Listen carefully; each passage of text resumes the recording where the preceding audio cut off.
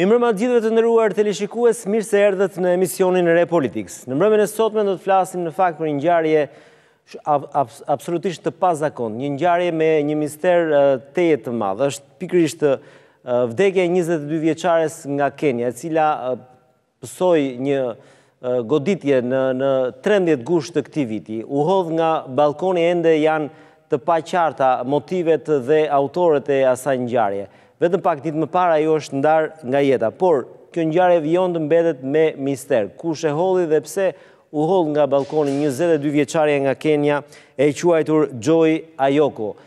Sot emisioni pa gjurmë që në fakt duhet të vlerësuar sepse ka qenë i pari që arriti të kuptoj këtë ngjarje kaq të rëndë, pasi ka edhe këtu një mister tjetër. Ngjarja është shënuar në 13 gusht të këtij viti, por është sinjalizuar nga policia vetëm në 9 nëntor. Pra, imagjinoni sa kohë ka kaluar dhe nuk kishte asnjë raport nga policia për mediat për këtë ngjarje. Pra, për veprimin që i kishte ndodhur vajzës, hedhjen e saj nga balkoni që do ta çonte më pas edhe në humbjen e jetës. U desh pikërisht një emision i kolegës Edhe pikërisht në datën 8 nëntor për këtë ngjarje dhe më pas të detyronte policinë një ditë më pas të raportonte çfarë kishte bërë.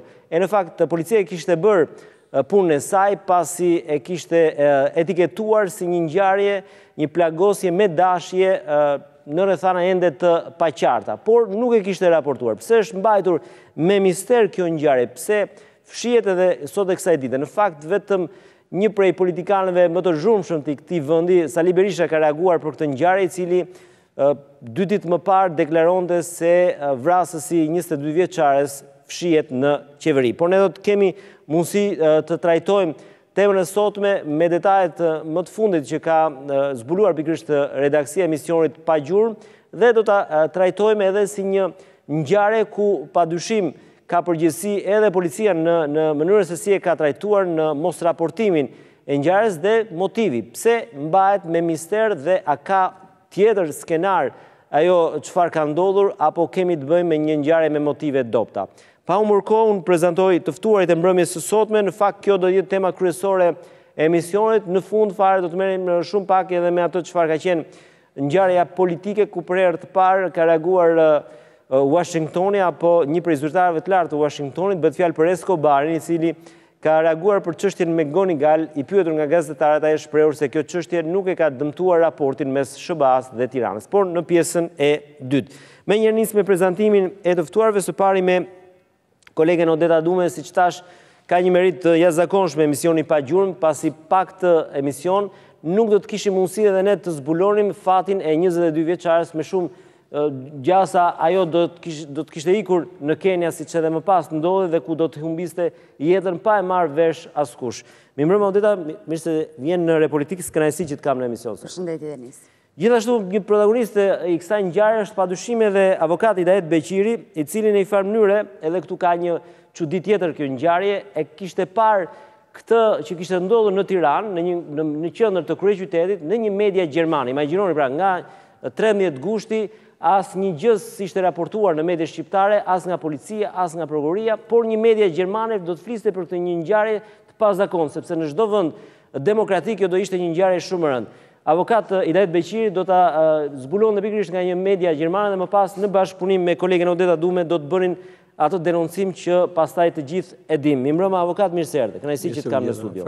Gjithashtu kam të ftuar dhe kolegen Sokol Dema. Mirëmbrëma Sokol, mirë se erdhe. Mirëmbrëma Denis. Si dhe avokat Arber Hoxha, mirëmbrëma, mirë se erdhe. Mirë. Avokat. Atëherë, e nisim me kronikën e parë, që flet pikërisht për të rejat që ka zbuluar redaksia e emisionit pa gjurmë, bëhet fjalë për disa dëshmi që sipas kësaj redaksie janë kontradiktore të shoqes së Joy Ayokos. Është shoqja e saj e dhomës, Emili Mutua, i cila ka qenë në natën ku ka ndodhur ngjarja, ose është disa orë pas ngjarjes, por ka një kontradikt në atë çfarë i ka thënë kolegëve gazetarë dhe asaj çfarë ka raportuar në polici dhe prokurori. Po le ndjekim fillim kronikën dhe më pas kthehemi me kolegët në studio.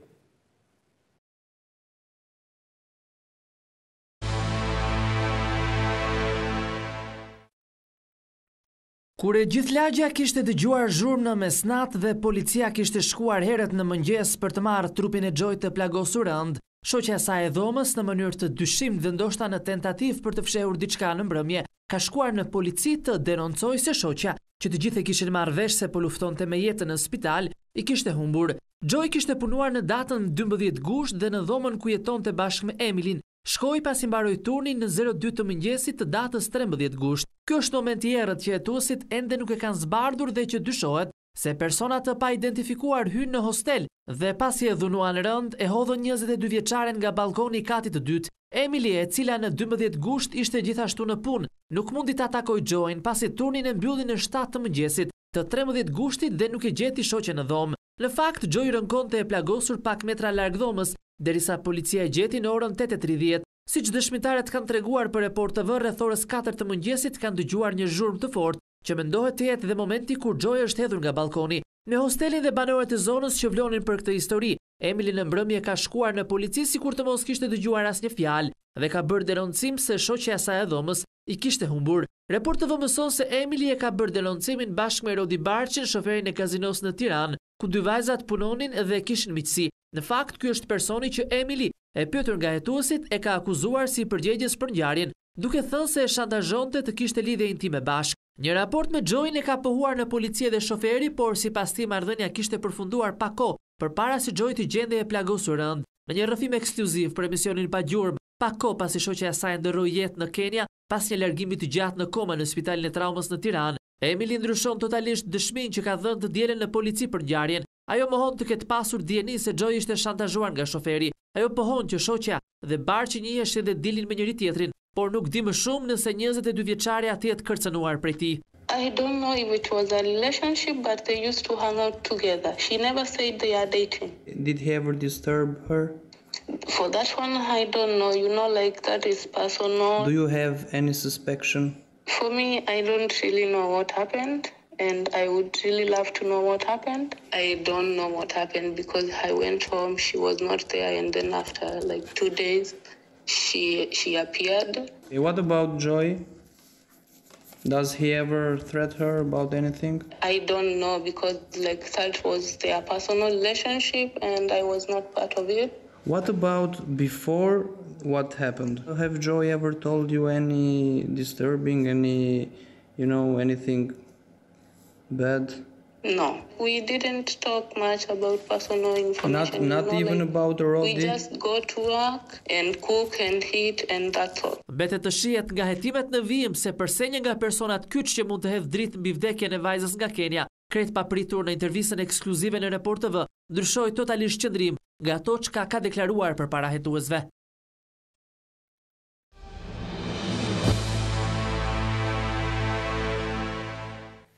Atë, rikthehemi në studio. Odeta, ta nisim me ty. Është një nga ngjarjet që është më e veçanta në punën e disa vjeçare të pa gjurmë. Çfarë ka kësaj radhe në dyshimin që ke patur për ta çuar përpara ngjarjen? Ti e nisë Denis në fakt që ngjarja ndodhi në 13 gusht dhe u bë publike pikërisht në datën e parë të nëntorit, në datën 8 nëntor. Në datën 8 nëntor, së bashku me avokatin Idajet Beqiri, në emisioni pa gjurmë, ne kemi thënë për ngjarjen e ndodhur në kryeqytet, ku një 22 vjeçare nga Kenia, e cila kishte parapërsisht disa muaj që jetonte në Shqipëri dhe punonte në kazino, ishte gjendur poshtë hostelit pa ndjenja, pikërisht dhe ishte dërguar në spital. Një ngjarje që u publikua në pa gjurmë dhe më pas na arritëm të lidheshim me nënën e Joyt, e cila kishte udhëtuar nga Kenia, e kishte mësuar vetë ngjarjen në datën 15, pra 2 ditë pasi kishte ndodhur ngjarja, ishte njoftuar nëna e saj nga Kenia, ajo kishte udhëtuar dhe kishte ardhur në spitalin e Tramës, ku i shërbente vajzës së saj. Ne kemi shkuar në ambientet e spitalit dhe jemi lidhur me nënën për të mësuar më shumë detaje. Kishim pak detaje, të kujtohet avokat. Për sa kohë ishte në Shqipëri, Joy? Punonte si në kazino? Në kazino, prej shkurtit të vitit 2021. Pra prapërsisht disa muaj. Nuk ishte mbushur viti që Joy kishte ardhur dhe punonte në një kazino këtu në Tiranë. Pasi ne kemi takuar nënën, zonjën Ruth, kemi mësuar më shumë detaje për këtë ngjarje, sepse kur e kemi prezantuar për herë të parë ngjarjen me avokatin Idajet Beqiri në studio, dinim që ai ishte gjetur pa ndjenja poshtë hostelit dhe nuk dihesh asnjë e dhënë tjetër. Kur kemi takuar nënën, zonjë Ruth, ajo ka deklaruar për studion e emisionit pa Gjurmë shumë detaje të rëndësishme se çfarë kishte ndodhur. Ajo kishte mësuar vetë nga koleget e Joyt, por edhe kontaktin e fundit që nëna kishte pasur me vajzën. Ne kemi një dëshmi dhe nëse ke mundësi dhe mund ta japësh dëshminë e nënës, dëshminë e nënës së Joyt. Vetëm një sekond, pa kaluar tek dëshmia e nënës. Pra, mbetemi pak tek momenti që ju morët lajmin, pra morët lajmin nga një, le të themi, statusi avokatit dhe më pas filloi puna për këtë ngjarje. Në momentin që ne e prezantuam, e kuptove me njerë që kishin bëni me një vrasje në këtë rast, apo ishte një, sepse njeriu mendon që mund të edhe tjetë vetë hedhur nga balkoni apo jo. Cilat ishin dyshimet e para? Që në momentin e parë që kemi prezantuar, menduam që ishte vrasje, sepse këtë gjë ka deklaruar edhe avokati, por dhe nga gënimet e parë. Ajo jetoi edhe për disa muaj. Jetoi realisht për disa muaj dhe ka humbur jetën vetëm përpara pak ditëve, dhe nga kërkimet e para që ne bëm, e vërtetuam akoma më shumë këtë gjë. Dhe ditën që ne kemi transmetuar emisionin, pasi është mbyllur emisioni rreth orës 17, bie telefoni në redaksinë e emisionit pa Gjurmë. Një zonjë neve na telefonon dhe na jep një dëshmi pikërisht për Joyn. Zonja që jep dëshmin kishte apartamentin e saj, një vil, një katëshe, poshtë atij hostelit. Kjo zonjë ka deklaruar dhe ka dëshmuar për emisionin pa Gjurmë gjithë ngjarjen. Çfarë kishte dëgjuar ajo atë mbrëmje? E kemi datë. E kemi, le ta ndjekim më mirë, meqense është kronologji para se të shkojmë tek nëna, e cila në një farë mënyrë nuk ka qenë Tiranë dhe nuk e di se çfarë ka ndodhur, është pikërisht dëshmia e fqinjës, material numër 6, lutem regjis, për të kuptuar pikërisht rrethanat ku ka ndodhur kjo ngjarje mjaft e rëndë në kryeqytet. Le ta ndjekim.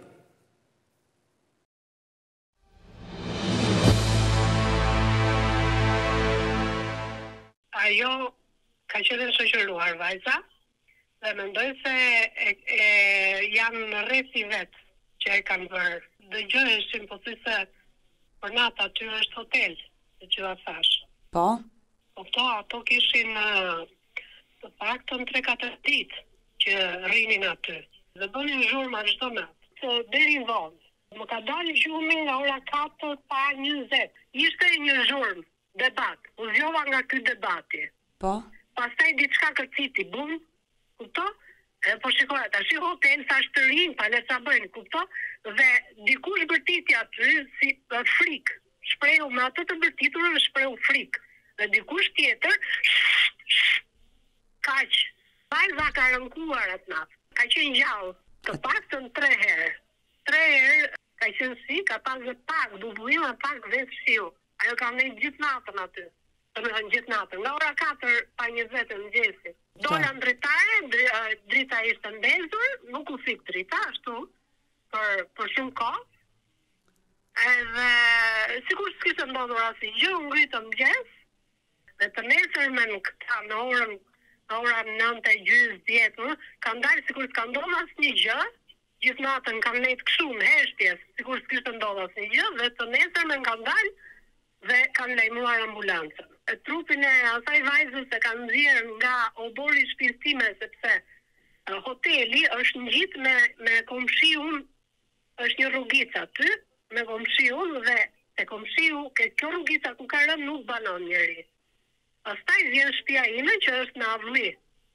Edhe ku unë mendova se ajo e shkreta mund kishte ndrruar jetë, po kur e pash në televizor vjet me të drejtën u trondita. Po vajza ka qenë shoqëruar, domethënë i keni parë me kë rrinte ajo në dhomë?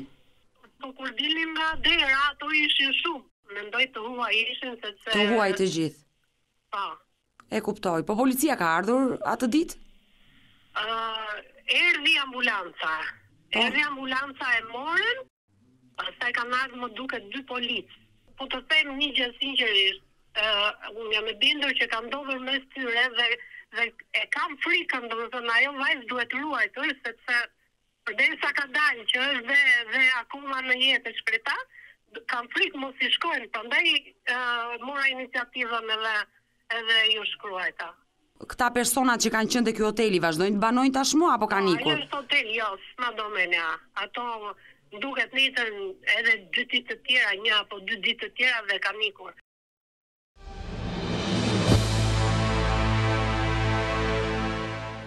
Siç e ndoj që është një nga dëshmitë më interesante për këtë ngjarje edhe në datën 9 nëntor, kur ende ishte gjallë pikërisht 22 vjeçarja, ajo fatkeqësisht humbi jetën më pas në një spital në Kenia. Por ishte kjo dëshmi e cila në një farë mënyrë çfarë tregoi Odeta? Kjo dëshmi tregon Denis që Endjera Joy, atë mbrëmje ka qenë në hostel, në dhomë. Pra, zonja tregon që ka dëgjuar zhurma të bërtitura në mbrëmje që vinin nga dritarja e Joyt. Se ne kemi shkuar dhe tek ai hostel, jo vetëm unë, por edhe kolegu, dhe kemi pamjet, kemi pikërisht edhe dhomën, katin e dytë ku ka jetuar Joy. Dhe vendin ku është gjetur. Dhe vendi ku është gjetur trupi i saj, po, e vërtet. Ndërkohë që zonja ka treguar që atë mbrëmje ka dëgjuar zhurma nga dritarja. Ajo thotë që kanë fletur me zhurma. Rreth orës 4, thot ajo, 4:20 të mëngjesit, më ka dalë gjumi nga zhurmat që vinin nga dritarja dhe kanë dëgjuar diçka që kërciti. Pra që u hodh diçka nga... Pra, rreth kësaj ore mendohet që mund të jetë hedhur vajza nga balkoni. Është hedhur vajza nga balkoni. 4 e pak, apo jo? 4:20 e mëngjesit. Thot ajo që kam dëgjuar pikërisht që diçka kërciti. Kam dëgjuar dhe rënkima, që dikush rënkonte, por mendoja thot që ishin të rinj dhe ajo nuk ishte marrë me këtë gjë, sepse këto vajza nga Kenia apo nga Gjorgjia që vinin në ato hostel, zakonisht bënin zhurmë në ato hotel, prandaj dhe zonja nuk ishte bërë denoncim në polici. Ndërkohë e thot, ditën tjetër në mëngjes, kur unë ngrita dhe po pija kafe në mëngjesit, pash 2 vajza gjorgjane që erdhën te oborri i shtëpisë time, sepse realisht kanë qenë 2 vajza nga Gjorgjia, të cilat pas ishin zgjuar, kishin dalë në dritare për të pirë kafen dhe kishin parë trupin e Joyt. Nga ora 4, deri në 7, trupi ka qenë aty, askush s'e ka lëvizur. Askush nuk e ka lëvizur. Ndërkohë 2 vajza nga Gjorgjia që po pinin kafe në dritare kanë parë trupin dhe kanë zbritur me njerë dhe kanë shkuar te oborri i zonjës. Dhe aty, me njerë është identifikuar që ishte Joy, është njoftuar autoambulanca dhe më pas policia, dhe është marrë trupi dhe ka dalë pikërisht nga oborri i kësaj zonje, që dha dëshmin për emisionin pa Gjurmë. Pra, nga kjo dëshmin ne vërtetojmë që atë mbrëmje, Joy ka qenë në hostel, dhe ngjarja dyshohet gjithnjë sipas dëshmisë që ajo është hedhur nga hosteli, pra nga kati 2, rreth orës 4:20 të mëngjesit, dhe trupi është gjetur rreth orës 9 të mëngjesit, 8:30 të mëngjesit. Okej. Avokat, kthehemi tek ajo se si nisi, ku e morët këtë lajm, informacion, indicje, se ngjarja ndodhi po askush nuk e raportoi dhe këtu besoj është një vend që policia absolutisht duhet kritikohet maksimalisht për këtë ngjarje që pse nuk e ka bërë publike, se nuk është e mundur që ta bëjë publike një media gjermane në këtë rast dhe nuk e bën publike asnjë media shqiptare që fatkeqësisht nuk kishte mundësi ta dinte çfarë kishte ndodhur. Në fakt edhe kjo media gjermane nuk shpjegonte domethënë që të thoshte. Ja kishte marrë burime, është çudi e madhe. Po problemi ja si ishte. Mua më ranë sy fotografia. Domethënë ishin fotografi tek faqja në internet, edhe fotografia ishte domethënë me gjendje kome. Edhe me ato oksigenit e tjera, se nuk ishte kështu pa ndjenje gjitha. Ai që kishte bërë lajmin kishte vajtë dhe në spital për këtë rast, apo jo? Pra, ish fotografia, edhe me pak fjalë, ishe gjermanisht, kuptohet, unë nuk e kuptonja gjermanisht, po e mora shu kompletësisht, ishe dhe qovat e ka jo traduir, e përktheva, edhe mbas që përktheva e mësova pas ta historinë, por aty më shumë besh, thirrje, tek ajo, domethënë shumë pak fjalë. Cili është lajmi, produkti lajmi? Lajmi thoshte që është, domethënë është plagosur rend, aksidentuar, edhe situata është shumë e rëndë dhe kërkohet ndihmojeni për ta çuar në një institucion, në ana financiare. Domethënë aty ishte një çështje më shumë humane që ashtu edhe sa ku ka ndodhur, kur e pash që kishte ndodhur në Tiranë, atëre u hodha dhe pash, domethënë me emrin kuptohet në të gjitha mediat tona. Pash që ky lajm është botuar se ishin ngushtë, kurse unë e pash në 5 nëntor këtë ndarkët. Edhe nuk isha asnjë lloj gjurme, absolutisht. Shikon në këto të policisë shtetit, që çfarë informacioni është dhënë për këtë ngjarje tjera, absolutisht asnjë lloj ngjarje, asnjë informacion, asnjë gjë. Domethënë një terr i madh. Edhe unë ashtu e hodha në status në datën 5. E kishë lexuar, fakti e kisha lexuar edhe gjitha portale, më bëri shumë përshtypje, se nuk u ndje njëri edhe në datë 6, megjithëse unë e hodha te faqja zyrtare e im, ja. Kur më morin telefon Odeta, më tha, avokat, si është kjo çështje? I thash, ja shpjegova këtu që u thash juve. Dhe pastaj nisi gjithçka dhe në këndvështrimin tuaj, si një avokat dhe me nuhatje, çfarë ka ndodhur në këtë rast? Pse kush dhe pse është hedhur vajza nga balkoni? Domethënë, ngjarja ndodh në gusht.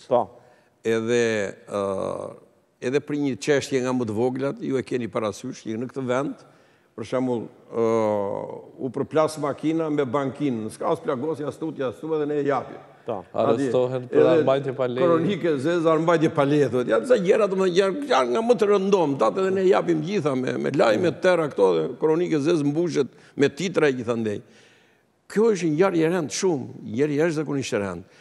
Jo vetëm që plagosja ishte rëndë në atë moment ishte plagosja e rëndë, ne japim edhe për një fyrje, për një shpifje, për një raje, edhe jo një plagosje e tillë, domethënë e kësaj. Edhe pikërisht kjo, domethënë mua më çoi në konkluzionin që këtu ka ndodhur, domethënë kjo ngjarje jo vetëm është e mistershme, po në këtë ngjarje, domethënë këtë ngjarje e ka ditur shumë mirë policia, e di shumë mirë edhe kush e ka bërë policia. Sipas jush. Sipas meje e di shumë mirë kush e ka bërë, por ai që e ka bërë është potent, domethënë, potent kriminal, domethënë. Nuk mund të thosh potent këtyre. Jo potent, kur thua potent është më të shkon me pushtet. Është me pushtet. Me influencë, le të themi. Me pushtet të biznesa, nuk, domethënë, me pushtet të njerë marrë dhe politik vetëm neve. Po jo me pushtet politik, po edhe në biznes. Nuk është vetë po, është vërtet. Domethënë, që do të thotë, policinë e shtetit këta krimi e kontrollon, krimi e mban në fre. Edhe, domethënë, ata ishin aq të fuqishëm sa t'ja mbyllin gojën edhe mediave, sepse më vonë ka marrë vesh edhe e ditë sakt këtë gjë, po ne kështu i kemi disa portalet tona, se portalet tona janë gjobagji, nuk janë shumica e tyre, nuk janë domethënë që me të vërtetë për fjalën e lirë të gjitha, po një portale kishte marrë vesh si ngjarje, edhe në vend që ta shpërthente, të një jetë bende si që bëra unë, të paktën të jepte si lajm, ata e kishin përdorur për të vënë gjobë. Kishin marrë dhe ata një shumë të konsiderueshme dhe ishte hequr lajmi. Jo, nuk e futur fare. Po vajtën me atë lajm, vajtën e shantazhuan. Domethënë, edhe drejt për drejt edhe këta të apekut, kazinon. Edhe që të mbyllësh, mos të thuash gjë e tjera me radhë. Pra, e kam fjalën që është një krim i rënd, i cili e fundos policinë e shtetit, e bën përgjegjëse, jo thjesht dhe vetëm që nuk e dhanë, domethënë si lajm. Ata veprimet i kanë bërë atje. I kanë bërë dhe do shohin dhe njoftimin që kanë bërë më pas. Por veprimet, domethënë kur bën, do të japësh me njëri informacionin e tjera. Dhe pastaj, edhe organi akuzës më pas, për ngjarjen e përgjitha, duhet i jepnin informacion, çka ka ndodhur, çka s'ka ndodhur e tjera. Merrem te ky moment, lutem avokat. Sokol, çfarë kemi deri tani nga policia për këtë rast? Dhe si e kanë justifikuar ata mos njoftimin e lajmit, nga gushti 13 gusht deri në 9 nëntor. Zyrtarisht, policia ka patur vetëm një reagim publik për këtë ngjarje. I vetmi njoftimi datës 9 nëntor, që njofton se ngjarja është denoncuar nga shtetasja keniane, shoqja e Joyt, Emily, dhe gjithçka më tepër publikisht paktën nga ana e policisë nuk është bërë asnjë gjë sot e kësaj dite. Dhe pa tjetër që sipas policisë janë kryer gjitha veprimet dhe i kanë kaluar prokurorisë së Tiranës. Çdo më thënë nuk është bërë asgjë, nuk ka ndonjë pistë policia, nuk ka ndonjë dyshuar. Policia ka regjistruar procedimin për plagosje të rënë me dashe dhe e ka kaluar në prokurori, e ka referuar në prokurori dhe në një farforme policia me këtë reagim i ka larë duart me ngjarjen në fjalë. Pra, ata pretendojnë që ne i kemi bërë veprimet e para dhe e kemi dërguar çështjen në prokurori. Ndërkohë nuk ka asnjë argument se pse është vonuar njoftimi, pse nuk ka patur një njoftim për median në lidhje me ngjarjen në fjalë, apo ka patur ndonjë ndikim tjetër nga faktorë të tjerë, kjo mbetet për të sqaruar në vijim. Nga ana tjetër, prokuroria, të paktën në komunikimet që kam patur unë në javët e fundit në mënyrë të avancuar edhe me burime pranë akuzës, por edhe pranë policisë, duket se ka patur hetime relativisht të ngadalta për sa i përket marrjes së provave, pyetjes së personave që kanë qenë të lidhur dhe normalisht kjo ka sjellë në gjithë të hendek që ka ardhur deri tani. Unë nuk di ta them versionin që thot zoti avokat në lidhje me ndërhyrjet që mund të kenë patur apo jo, por gjithsesi mund të them që në vendin e ngjarjes janë rikthyer të paktën hetuesit shumë vonë dhe nuk kanë gjetur materiale të mjaftueshme për të hetuar sepse vendi i ngjarjes ishte prishur tashmë. Po ndonjë kamerë, meqense Tirana është e mbushur gjithandej me kamerë, ka ndonjë regjistrim? Në fakt, në afërsi të vendit të ngjarjes nuk ka patur, të paktën edhe hosteli asnjë kamerë sigurie të ketë regjistruar, asnjë person që ka hyrë apo ka dalë aty.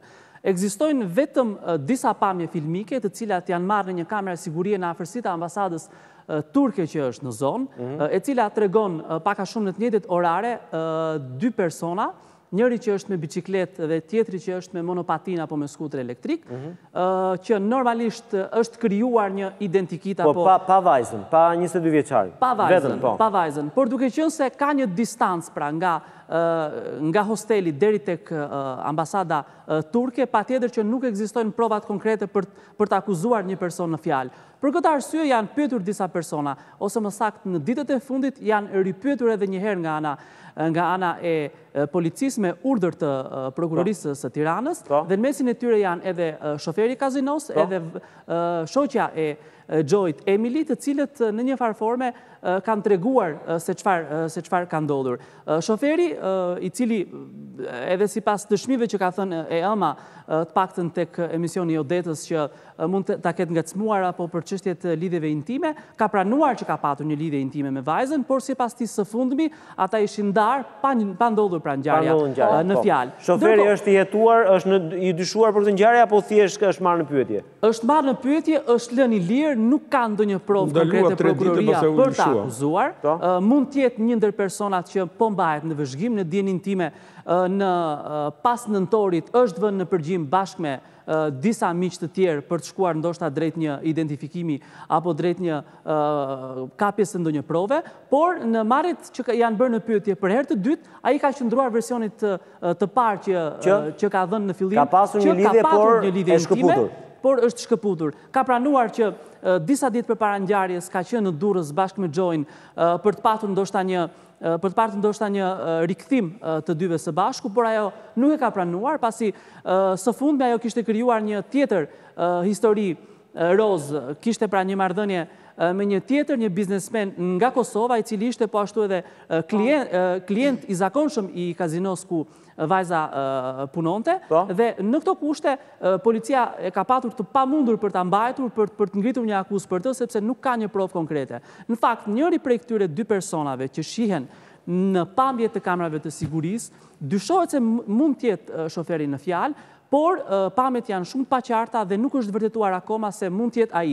Por edhe nëse mund të vërtetohet, lidhja nëse ka shkuar apo jo në drejtim të hostelit, mbetet për të vërtetuar me prova të tjera. Dhe këto prova nuk janë gjetur akoma, sepse siç theksuam edhe më përpara, po në dhomën e vajzës nuk ka asnjë shenjë është gjetur një shishe me alkool në dhomën e vajzës, e cila akoma nuk ka një rezultat të analizave të ADN-s për të parë se kush e ka përdorur, kush e ka prekur për të shenjave të gishtave. Sot dhe kësaj dite, pavarësisht se kanë kaluar mbi 6 muaj nga ngjarja, akoma nuk ka rezultate të analizave. Çfarë do të thotë që kemi të bëjmë me vonesa shumë të mëdha në hetime për këtë ngjarje. Ndërkohë që dëshminë e Rodi Barçit e kemi siguruar dhe ne çfarë ka. Shoferit. Vetëm një sekondë, do ta ndjekim. Jo, meqenëse po fliste edhe kolegu. E kemi këtu, e kemi besoj.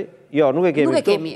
Në rrugën zyrtare ne kemi zbuluar çfarë ka thënë Rodi Barçi, i cili ka deklaruar se me Gjojn jam njohur në kazino përpara 3 muajve, pra flasim para gushtit, 3 muaj para gushtit, dhe kemi pasur lidhje intime. Pra ai e ka deklaruar që ka pasur lidhje intime, ndërkohë që nëna ka deklaruar të kundërtën. Shoferi edhe njëherë do ta bënte transportin e vajzës nga kazinoja tek hosteli. Dhe i merrte nga hosteli i çonte në kazino. Ai thotë se në datën 8 gusht të vitit 2022, rreth orës 14, unë kam shkuar në ambientet e hostelit dhe kam takuar Gjojn, ku jemi sqaruar dhe kemi mbyllur këtë lidhje. Pra i deklaron se ka qenë në atë hostel në datën 8 gusht. 5 ditë përpara ngjarjes. Ndërkohë që janë vënë në djeni, thot, nga Emili, pra nga shoqja e dhomës, në datën 13, pikërisht për ngjarjen, që fillimisht është zhdukur Gjoj dhe më pas kishte mësuar... Se do vinde ndjeni shoferin e Emili, apo nuk e dim të? Këtë nuk e dim. Emili, do të japë dhe dëshmin e Emilit, e ka marrë në telefon duke pretenduar se Gjoj mund të ishte me shoferin e kazinos. Dhe ka pyetur nëse ai kishte djeni. Dhe ai kishte treguar që prej datës 8 gusht, ajo e kishte bllokuar dhe s'kishte djeni. Dhe shoferi i ka mësuar të gjitha këto të dhëna nga Emili, që në fillim është zhdukur, rreth orës 18:43 minuta datës 13 gusht që është zhdukur, dhe më pas ka marrë lajmin që ajo ishte gjetur pa ndjenja dhe ishte dërguar në spital. Kjo është dëshmia që ka dhënë pikërisht shoferi i kazinos për ngjarje. Tek dhoma tani atje, tek dhoma. Ka diçka para se të jap fjalën edhe avokat. Tek dhoma edhe është gjetur, domethënë, një shenja dhune të dukshme në shqyerjen e asaj që karikonte telefonin, çka do thotë ajo ka dashur të marrë telefonin. Edhe por ajo është shqyer, domethënë është shqyer ky detaj. Edhe diçka tjetër para se ta marri fjalën kolegu. Tani këtu problemi është, ka dhe disa gjëra të tjera, domethënë, që janë me të vërtetë të rënda. Në atë moment, pasi kemi folur tek Odeta, një ndër gjërat më kryesore që ne nënvizuam në atë emision ishte që merreni vajzën dhe çojeni në Itali. Edhe vetë shteti shqiptar, tha Ministria e Shëndetësisë, në atë emision, duhet të ndërhyjë në rastin konkret se kemi të bëjmë me një krim i cili do t'jetë vazhdues. Këta ka rrezik thamë atë emision që do t'ja gjejnë mënyrën kësaj që ta vdesë, për të mos treguar të vërtetën. Edhe kemi këtë e bëm të madhe faktikisht. Ruaj vajza nga policët në spital në dinin tënde? Erdhi e jema, e rëmonte vetëm e jema. Vetëm nëna. Edhe kjo është çudi e madhe. Absolutisht, nuk pati asnjë lloj ndihme. Edhe kur erdhi puna, as ata të kazinos duke ndihmuar që ta nxirin, ata e ndihmonin me thërrime këtu. Domethënë mbanin temën me bukë ose në një gjë. Por nuk javën ndihmë që ta çonin në Itali, me njërin në Itali. Edhe përjetoi ajo. Ngeli aty. E dyta që duhet, juve me drejt e nënvizuat të policisë, edhe thamë që ç'është kjo, domethënë kështu. Në datën 13 nëntor, domethënë mbasi u bë emisioni i Odetës, pas 4 ditëve u bë një thirrje nga shoqëria civile. Zhaku e qanë ato vajzat e tjera. Ka dhe një protest në fakt. Edhe bëjnë protest para policisë. Isha dhe unë atje, folim me bëm atje, para policisë. U a thamë të gjitha. Më policia, na shpjegoni që ndodhi, na shpjegoni pse e mbajtët fshehur këtë gjë. A e keni bërë një analizë, a e nëzuarët përgjegjësinë, kush e ka përgjegjësinë që një situatë e tillë, ka që rëndë, domethënë dhe ju nuk treguat asnjë, jemi në duart sigurt tani në kjo policie e shtetit apo jemi në duart hasmit e tjera. Absolutisht, na ju ditë, deri më sot asnjë analizë, asnjë diçka. Avokat, të gjithë që dëgjuat duket si një skenari i idej për Sherlock Holmes, për ta hetuar këtë ngjarje, ku do ta nisim? Ku mendoni? Është shumë e thjeshtë për të hetuar këtë ngjarje. Në rast të parë, policia e shtetit, duke qenë se është vendosur targeti shumë i madh te policia e shtetit, megjithatë edhe prokuroria e rrethit gjyqësor Tiranë ka përgjegjësitë e veta në rastin konkret, sigurisht që në qoftë se do të kishin hetuar ashtu si duhet, pavarësisht se hosteli në rastin konkret ka shkelur ligjin për sigurinë publike. Kemi edhe këtu një mangësi. Duhet të ishte i pajisur me kamera. I pajisur me kamera sigurie në ambientet publike, pra jo në ambientet private të dhomave. Aktualisht hosteli ka kamera, janë vendosur prapë. Janë vendosur nga kronika, po flasim në kohën që është kryer ngjarja. Së pari, kemi të bëjmë. Pra këtu është mangësia e parë, po thonë. Pra mangësia e parë, kemi të bëjmë me një krim relativisht të rëndë. Pra plagosja e rëndë me dashje është një vepër penale e cila dënohet nga 3 deri në 10 vite burg. Që do thotë që policia e shtetit në rast parë mund të kishte dhënë informim, pra mund të kishte informuar publikun dhe median, por kjo është sekondare në aspektin ligjor, sepse ajo që duhet të kishte kryer hetimet sa më të plota dhe dinjitoze në rastin. Jo, e them avokat, sepse falë emisioni dhe falë medias më pas, prokuroria ka lëvizur për ta përgëzuar. Pa dyshim, se është rasti tipik se si një gazetaria bën diçka në shërbim të së vërtetës. Se këtu besoj bie dakord nuk ka interes as nga ato që thotë avokati gjoba ande, gjoba këte. Këtu s'kemi interes, sepse kemi një shtetas të huaj që në një farë mënyre dhe këtu mendoj që duhet ta ngrëmë zërin edhe në funksion të asaj, se shumë njerëz mendojnë pse po shqetësori ka shumë për një shtetase nga Kenia, por nuk është kjo që është, jo vetëm që është edhe kjo, po ka dhe diçka tjetër në këtë ngjarje, ku jeta e njeriut hidhet si pavlerë. Këtu besoj jem dakord që duhet të jeta e njeriut në Shqipëri vlen shumë pak jeta e shqiptarëve, jo me jeta e të huajve. Nëse do të ishte, unë jam i bindur që nëse do të ishte një qytetar i botës së parë, pra një francesa, italiana, gjerman, policia e shtetit do të ishte ngritur në këmbë dhe do ta kishte zgjidhur çështjen brenda 3 ditëve, sepse është shumë e thjeshtë, pavarësisht se nuk ka kamera sigurie, aty ka pasur gjurmë daktiloskopike, që gjurmë daktiloskopike në kuadrin e 3-4 orëve mund të dalin se kujt i përkasin. Pra aq kohë sa mund të jetë një shtetas shqiptar i përfshirë në atë pjesë. Pra ju po thoni që nuk është një krim super, le themi... Kjo është një krim pasioni. I mirëfillt. Fillim dhe deri në fund, kjo është një krim pasioni. Pra ka ndodhur diçka midis... Për ju është një krim pasioni? Është shumë e thjeshtë. Është një krim pasioni, ka ndodhur diçka midis saj vajzës dhe dikujt tjetër, shkaqet xhelozia dhe gjithë të tjerat mund të jenë të ndryshme. Refuzimi edhe sedre së mur, megalomania e gjithë si më refuzon ti mua, se unë jam ky e jam ai. Një sekond avokat, të lutem. Megjithatë është shumë e zgjidhshme në aspektin ligjor, provueshmëria, pra që të thotë përveç shenjave daktiloskopike, duke qenë se ka pasur edhe akte dhune, normalisht që ajo ka qenë një vajzë 22 vjeçe, vitale, që të thotë që ka pasur ka bërë rezistencë dhe në shenjat e saj dhe në aktet e saj, sidomos poshtë thonjve, mund të ndodhe material gjenetik i agresorit, në të cilat në rastin konkret edhe mund të gjendej. Gjithashtu mos harrojmë që secili prej nesh sot në ditët e sotme çdo kush ka një telefon në xhep dhe ky telefon prodhon qeliza e telefonit, pra më quhet edhe celular, prodhon gjatë gjithë kohës 24 në 7 ditë javës, për aq kohë sa është i ndezur. Por edhe kur është i fikur, për është me bateri, prodhon sinjal dhe aty mund të krije gjithë zona për të provuar se kush ishte bashkë me shtetasen keniane. Pra, në qoftë se do të kishte një angazhim jo maksimal, po një angazhim të thjeshtë. Normal të policisë do ishte zbardhur këtë ngjarje. Fakti që nuk zbardhet, ç'do të thotë në këndvështrimin tuaj? Fakti që nuk zbardhet, ndikush mund të ushtrojë. Nuk do që të zbardhet. Kjo është. Nuk do që të zbardhet, ose dikush mund të ushtrojë në mënyrë të paligjshme ndikimet e veta, ashtu siç thot avokati, për të unë do rezervohem, pra shkosa nuk kam prova. Nuk ke prova. Okej. Mirë, shkojmë në publicitet dhe rikthehemi për të vijuar, sepse sot Odeta me redaksinë e saj ka sjell pikërisht një dëshmi kontradiktore të shoqes së dhomës, së Joyt, Emily, e cila ndryshe i ka thënë kolegëve tanë gazetarë dhe ndryshe ka raportuar në policë. Ndoshta është njeriu që mund të ketë më shumë informacion nga të gjithë tjerët për këtë ngjarje, pas pak.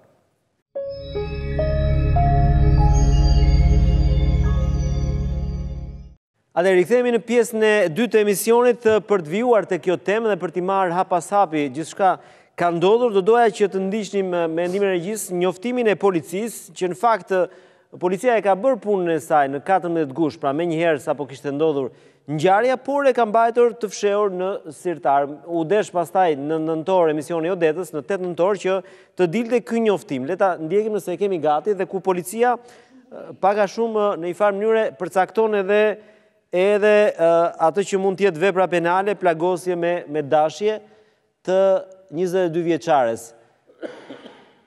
E kemi gati?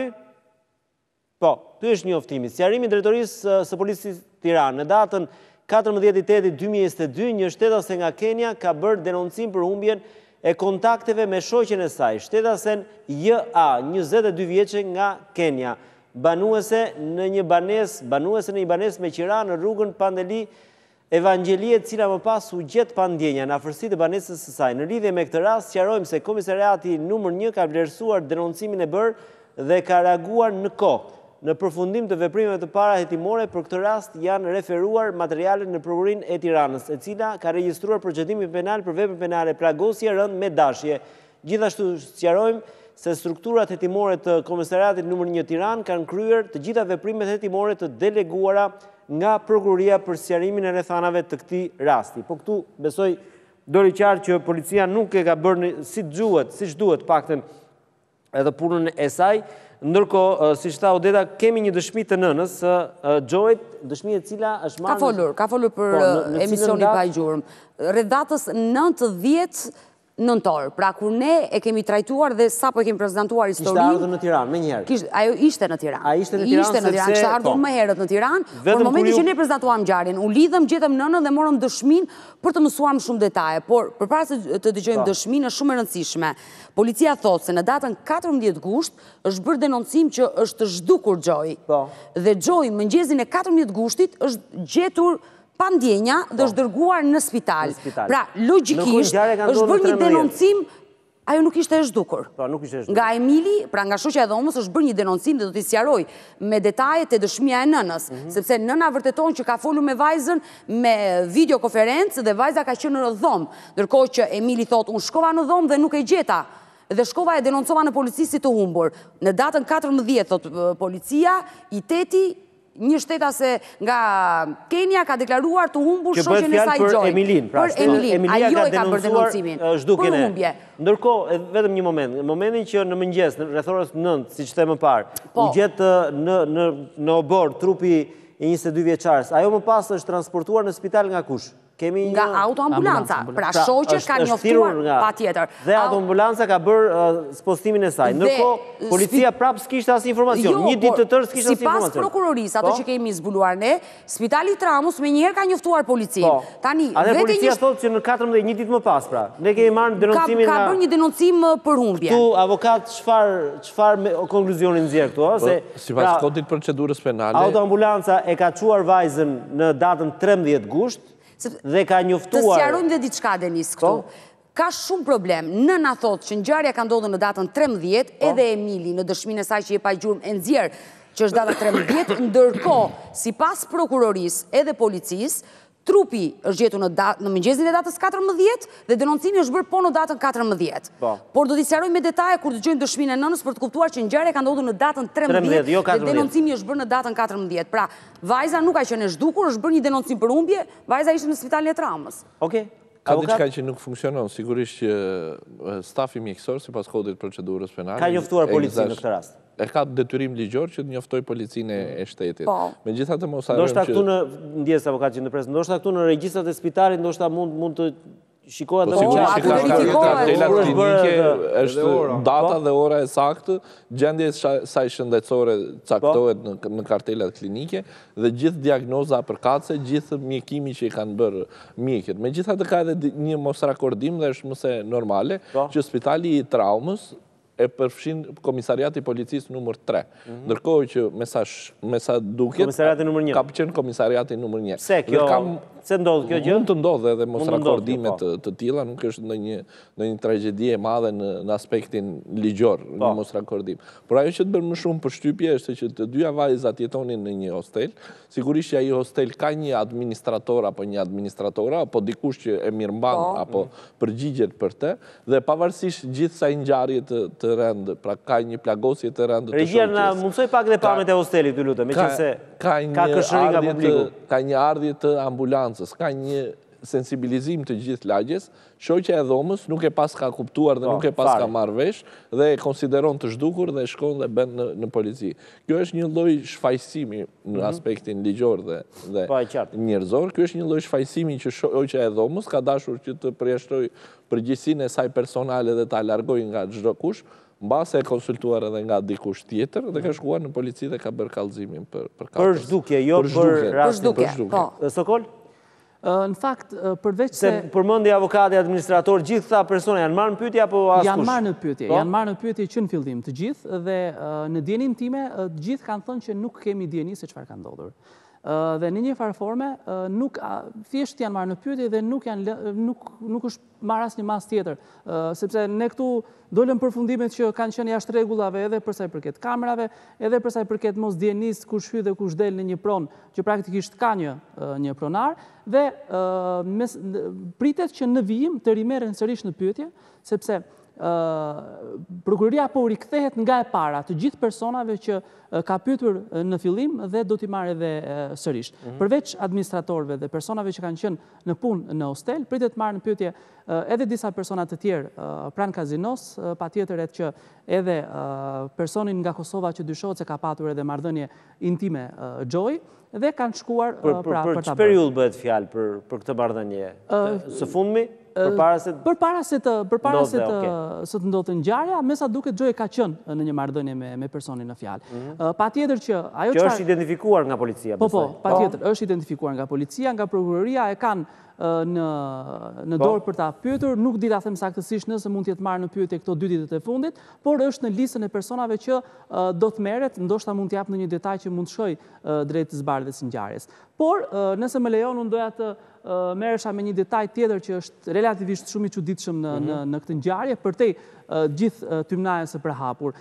Dje kam shkuar në vendin e ngjarjes, e kam zhvëzhguar me detaje vendin dhe dhomën ku ka qëndruar, pra balkonin e dhomës ku ka qëndruar 22 vjeçarja dhe vendin ku është gjetur duke rënkuar. Pra ka një distancë relativisht të madhe që nga ana fizike është pothuajse e pamundur të jetë vetëhedhur apo të jetë hedhur nga dikush.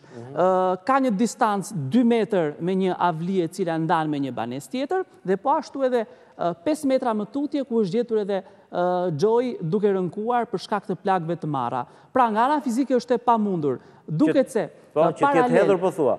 Paralel me Joyn, ndodhet një tjetër dritare, që është dritarja kuzhinës së hostelit, që mund t'jetë përdorur ajo për t'u hedhur, por pa tjetër që kjo t'jep të dyshosh që vajza nuk është hedhur, nuk është vetë hedhur, por e ka vajza nuk mund t'jetë hedhur nga dhoma e saj, por nga një dhomë tjetër e hostelit. Pra, pozicioni dritares me vendin ku ka rënë nuk përkojnë. Nuk përkojnë, sepse janë dy metra, ka një mur, ka edhe kangjëllat të cilat e ndajnë. Pra nga ana fizike është e pamundur që të jetë kryer një gjë. Një gjë të ketë fluturuar. Që do të thotë mund të jetë hedhur nga një pozicion tjetër.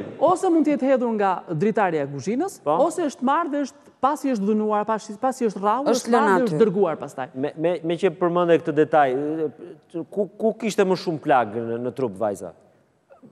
Se këto më pas mund jenë përcaktuar, nëse vjen fraktura të thyera që për shkak të lartësisë? Të lartësisë që ajo është hedhur. Këtë ka thënë edhe mjekët, po, e konfirmuar nga Spitali Tramës. Që frakturat kanë ardhur për shkak të hedhjes nga lartësia. Pra dyshohet që është dhunuar, se ka patur shenja dhune, dhe më pas shumë fraktura të thyera. Dëmtimet kanë qenë relativisht shumë të mëdha, domethënë edhe pjesa e kokës ka patur dëmtime të shumta dhe ndoshta edhe për këtë arsye reagimet kanë qenë pothuajse zero për gjatë gjithë muajve në Spitalin e Tramës dhe pastaj në momentet kur është dërguar në Kenia, nuk dim ta themi me saktësi. Por edhe me Kenian ka diçka mjaft interesante. Prokuroria ka shumë të vështirë komunikimin me autoritetet keniane përmes Ministrisë së Drejtësisë për të marrë për të shkëmbimin e letër porosive për shkak të mungesës së një ambasade në Tiranë. Komunikimi kryhet përmes ambasadës në Rom. Kjo është jap drejt avokat, kurse e bëre punën që derisa trupi ishte këtu. Se duhet të komunikimi me Kenian tani? Aty kishin gjitha. Ka kaq shumë, domethënë që prej ditës që Gjoj ka dhe dole shumë mirë avokat. Si nuk u mor mirë nëna në pyetje nga policia?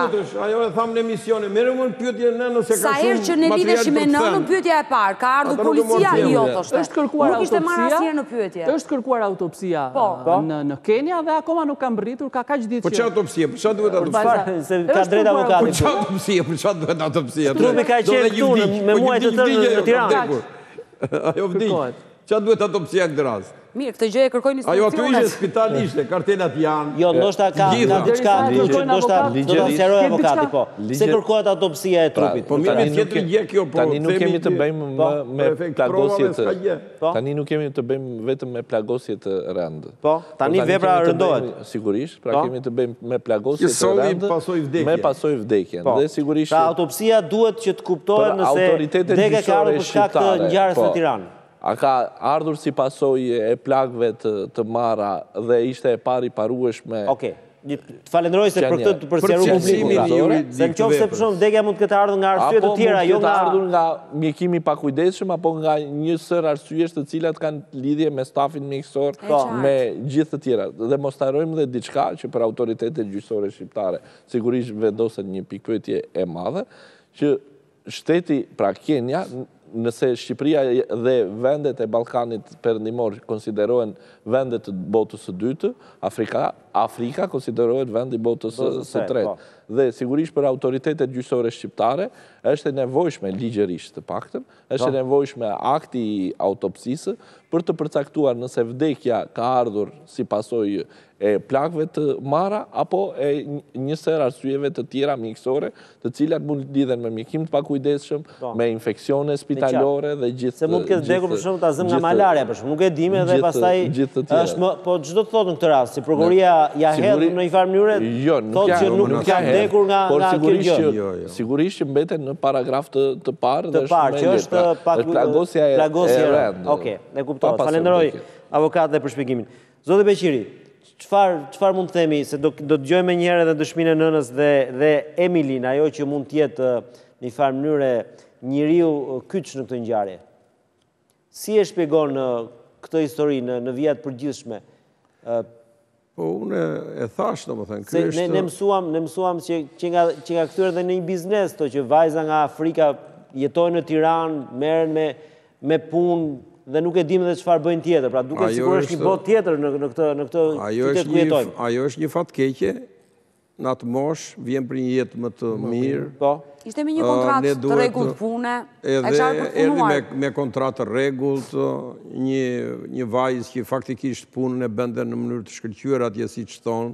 Edhe ata, do më thënë, se kanë folur, edhe jema këtë gjithë, do më thënë, kishen përshtypje nga më të mirat për punën e përsjelljet e saj e tjera, por problemi është që këtu, do më thënë, ato nuk trajtohen, si kurse kemi dëshirë dhe ne të na trajtohen fëmijë tanë, sepse Shqipëria është vend emigrimi vetë, neve gjysmën e popullsisë e kemi jashtë, kemi emigrantë. Imagjino të mos i trajtojnë si njerëz, po t'i trajtojnë do më thënë si... Se më lindi pyetja tani, në një autoritet nga Kenia nuk është se është shqetësuar për këtë rast, besoj tek autoritetet shqiptare, apo jo? Po ne nuk e dim se çfarë kanë bërë faktikisht. Ambasada e Kenjes në Itali kanë ardhur. Kanë ardhur në Shqipëri, patjetër, takim edhe me prokurorin e çështjes, po kanë qenë edhe në polici. Problemi pastaj është që vazhdon mëtej që në këtë vend, këta që kanë këto bizneset e fuqishme, më thënë, këta nuk i paguajnë thjesht dhe vetëm për punën që bëjnë, po i paguajnë edhe për punë të tjera. Edhe e dyta që është më e rënda, është që edhe në këto vendit që ata përdorin, shikoje për shembull atje në atë vend, jam i bindur 100% që është një vend që duhet, kamerat o do ishin atje në asnjë vend tjetër. Kurse atje s'ka kamerë, pse s'ka kamerë atje? Ai hostel nga kolegët ke mësuar që përdore kryesisht nga vajza që vinë kanë ardhur në Shqipëri për të punuar. Po, për të punuar janë ai hosteli ishte i promotuar nga kazinoja dhe aty jetonin vetëm vajza që punonin në kazino. Është një biznes i mirëfillt kjo gjë pra. Domethënë, mungesa e kamerave, sigurisë atje duhet të ishte shumë e madhe. Realisht duhet të ishte shumë e madhe, po atje nuk ka një siguri të tillë. Do të thotë që këta horrat, do me thënë, që i ven atje, këta i kanë marrë masë atje dhe kamerat mos ketë, mos duken këta. Të fshihen, do me thënë. Avokat, atë le të ndjekim Odeta dëshminë e nënës, për të kuptuar pikpyetjet e mëdha që ne kemi ngritur sot në pagjur. Okej, nëna e 22 vjeçares e cila ka folur për Odetën në datën 10 nëntor, apo jo? Po, për emisioni pagjur në 10 nëntor. Okej, le ta ndjekim minutën.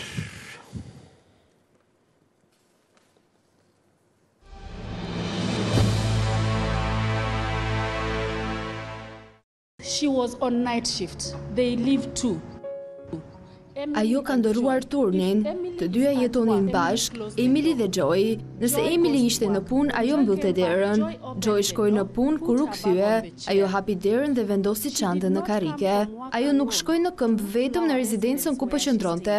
Ato ishin 3 kolege. Kompania mundësonte transportin. Të trija vajzat zbritën. Njëra vajzë qëndronte në katin e parë, njëra në katin më lart dhe të dyja i thanë Joyt natën e mirë, kështu që Joy mbeti vetëm.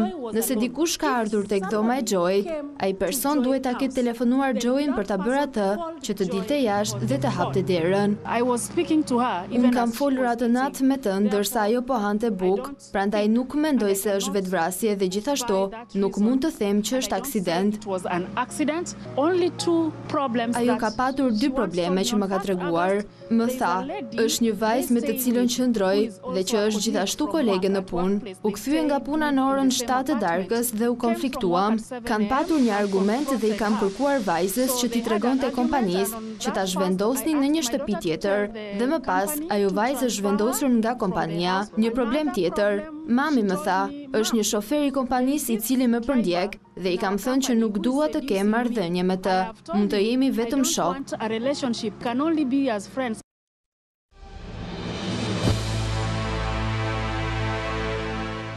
Atëherë, Odeta, nga dëshmia e nënës rezulton ose me njëherë shkon në deduksionin që ajo ka patur komunikim me vajzën në spital apo jo? Të gjitha këto dëshmi, këto njohuri ka nga vajza apo jo? Po, nga vajza e saj. Edhe ajo tregon konkretisht pra vajza ditën e ngjarjes. Pra vajza për një periudhë pas ngjarjes ka qenë konsciente. Jo, nuk ka qenë fare. Ajo flet për ditën e ngjarjes. Pra që ka folur me vajzën e saj nëpërmjet WhatsAppit, me video. Dhe ajo tregon që të dyja jetoni bashkë, Emily dhe Joy jetoni në një dhomë, që do të thotë të dyja ndronin turnin. Nëse Emily ikte në orën 7 të mëngjesit në punë, vinte Joy. Pra, kështu funksiononte me turnet. Dhe atë ditë, thot, Joy në mbrëmje të datës 12 gusht, ka mbërritur, thot, në hostel. Sepse ajo ka folur vetë me vajzën në mbrëmje. Dhe thot, nuk ka qenë vetme, ka qenë dhe me 3 vajzat të tjera, që njëra jetonte në katin e parë, tjetra në katin e dytë, dhe janë përshëndetur me njëra tjetrën, dhe Joy ka mbetur e vetme dhe është futur në dhomë. Dhe kjo ka folur me të bijën, nëpërmjet WhatsAppit, dhe tregon që po hante bukë, po konsumonte bukë. Dhe nga i moment, ajo është telefonata e fundi që nëna realizon me të bijën, pra mbrëmjen e 12 gushtit, dhe në 15 gusht ajo merr lajmin nga kompania që vajza ka përfunduar në spital. Nga ajo mbrëmje nuk ka patur më asnjë telefonat. Asnjë telefonat. Kjo në një farë mënyre hedh poshtë ato që njoftimin e prokurisë që ngjarja ka ndodhur në 14. Dhe ndalemi tani tek Emili, e cila është thërritur dhe është marrë në pyetje. Kemi siguruar pikërisht dhe atë që ajo ka kallëzuar dhe thot, kam për të kallëzuar se mëngjesin e sotëm, që referohet data 13 gusht. Joy ka mbaruar punën rreth orës 2, thot aja, 14. Ndërkohë që nëna na ka deklaruar që me të bien ka folur në mbrëmje të datës 12. Dhe është dërguar në shtëpi, thot, nga makina e punës. Pra në 2 të drekës, thot Emili. Ka mbaruar kështë tjetër dëshmi, që thot Emili. Ndërkohë, thot, unë e ka mbaruar turnin në orën 6 të mëngjesit të datës 13 gusht, thot. Dhe në orën 6 të mëngjesit kam dal nga kazinoja, nuk kam përdorur makinën e punës, por kam ecur në këmbë.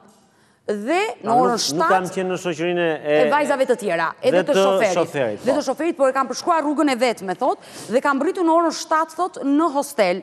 Kam parë aty, thot, që dera ishte e zënë dhe nuk e ka gjetur shoqen e saj. Dhe nuk është qetësuar, por ka rënë për të fletur gjumë. Pasi është ngritur nga gjumi, normalisht ka vazhduar ditën, ka parë që nuk është kthyer gjithnjë sipas Emilit dhe ka telefonuar shoferin që ndodhet Joy me ty. Dhe ai ka deklaruar që jo, sepse Joy prej datës 8 unë jam darë dhe nuk kam më kontakt. Dhe ndërkohë ajo thot, pikërisht, që në datën 13 gusht në mbrëmje, ajo i është drejtuar policisë për të bërë denoncim për humbje, sepse unë marr turnin, thot, sot në mbrëmje në orën 22 të datës 13 gusht, dhe po shikoj që nuk po më vjen shoqja dhe prandaj ka marrë të bëj këtë denoncim. Pra, çfarë ka thënë Emili në kallëzimin e saj, bie ndesh me nënën, sepse nëna thot që unë fola për herë të fundit me vajzën në datën 12 në darkë dhe ngjarja ka ndodhur duke u gdhir 13 gushti, edhe dëshmia që ka ardhur në pa Gjurmë tregon për zënkat. Diku rreth orës 4 të mëngjesit, po, trupi dyshohet që mund të jetë hedhur rreth orës 4 pa 20 të mëngjesit dhe trupi është gjetur, është shumë e rëndësishme Denis, në orën 8:30 apo 9 si ka ora dhe data këtu. Ajo që unë dua të trajtoj në këtë moment. Trupi është hedhur në orët e para të mëngjesit, pra 4, dhe u gjet në orën 9. Sa orë është diferenca? 5 orë. 5 orë. Ndërkohë Emili thot, unë për herë të fundit u takova me shoqen në datën 12, kur u ktheva në mëngjes, në datën 13, në orën 7, unë nuk e gjeta në dhomë. Dhe bëra denoncimi, thot, në mbrëmje. Deri këtu nuk është gjetur trupi, sipas Emilit, edhe sipas prokurorisë në të gjitha dëshmit që janë dhënë. Dosja e Joyt. Dhe trupi është gjetur në datën 14 në mëngjes. Tani, me logjik, nga data 13, nëse trupi ka qëndruar aty deri në datën 14, një zonë e populluar, askush nuk dhe kishte parë trupin e Emilit? Ndërkohë që dëshmia që ka ardhur pa Gjurmë i jetë dhe i përmbys të gjitha poshtë këto gjëra. Se kemi ato të shoqeve të tjera që e kanë njoftuar autoambulancën pastaj. Që kanë njoftuar autoambulancën dhe kemi dhe shoqet që konfirmojnë kur kanë hyrë në hostel me Joyn, që na i ka thënë nëna. Janë 3 shoqe që ato kanë mbaruar turnin dhe kanë ardhur të treja në hostel. Dëshmia e Emili që ka thënë prokurori bie ndesh me të gjitha këto. Le ta ndjekim me këtë dëshmi, pra të Emilis dhe më pas me 2 avokatë për të kuptuar nëse ka përgjegjësi në ato që thot, mund të ketë një lloj përgjegjësie dhe shoqja e dhomës apo jo. Materiali numër 3, lutem.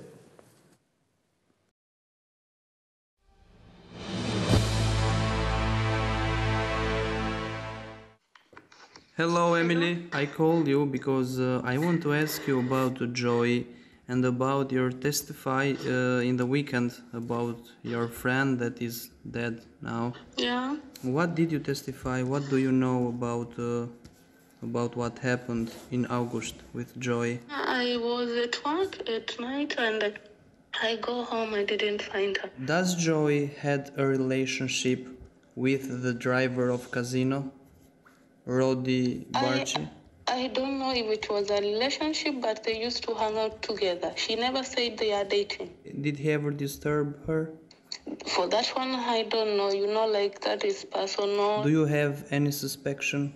For me, I don't really know what happened, and I would really love to know what happened. I don't know what happened because I went home, she was not there, and then after like 2 days, she appeared. You know? Does Rodi any time threat you? Never. What about Joy?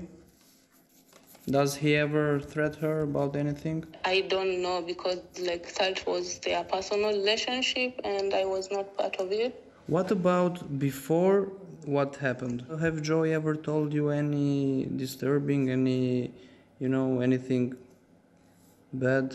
No, we didn't talk much about personal information. Not even about the road? We just go to work and cook and eat and that's all. When was your last time you met Joy? At work, date 12, yeah. A day before what happened, right? Yeah. Joy never told you about Roddy? Yeah, but they would hang out together. She never said he was following her. She never complained about anything. She never told me anything. But she told her best friend, Joy Brenda? Yeah.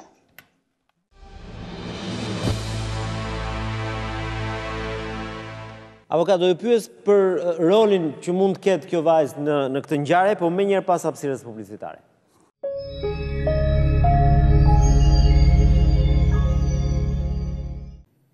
Rikthehemi sërish në transmetim të drejt për drejt, atëherë ishim duke diskutuar pikërisht për atë që mund të jetë roli i shoqes së dhomës së 22 vjeçares, Emily. Avokat, si e pat nga ato dëshmi pak kontradiktore të asaj çfarë thot vajza? Sigurisht që me sa pam disa herë ka dhënë disa dëshmi të cilat janë kontradikt me njëra tjetrën, ndonjëherë katërcipërisht me njëra tjetrën dhe vinë në kufijtë e alogjikës. Po për t'u kthyer asaj që thash përpara, sigurisht që prova me dëshmitar është e rëndësishme në procesin penal, por është gjithmonë dytësore, sidomos në ditët e sotme, ku teknologjia dhe provat e tjera shkresore prevalojnë mbi provën me dëshmitar. Që do thotë, në qoftë se do të hapet telefoni, pra do t'i bën një ekspertim kompjuterik telefonit të shtetases keniane, atëherë 90% e çështjes pothuajse është e zbardhur. Nuk kemi nevojë për dëshmi apo deklarime të personave të tjerë.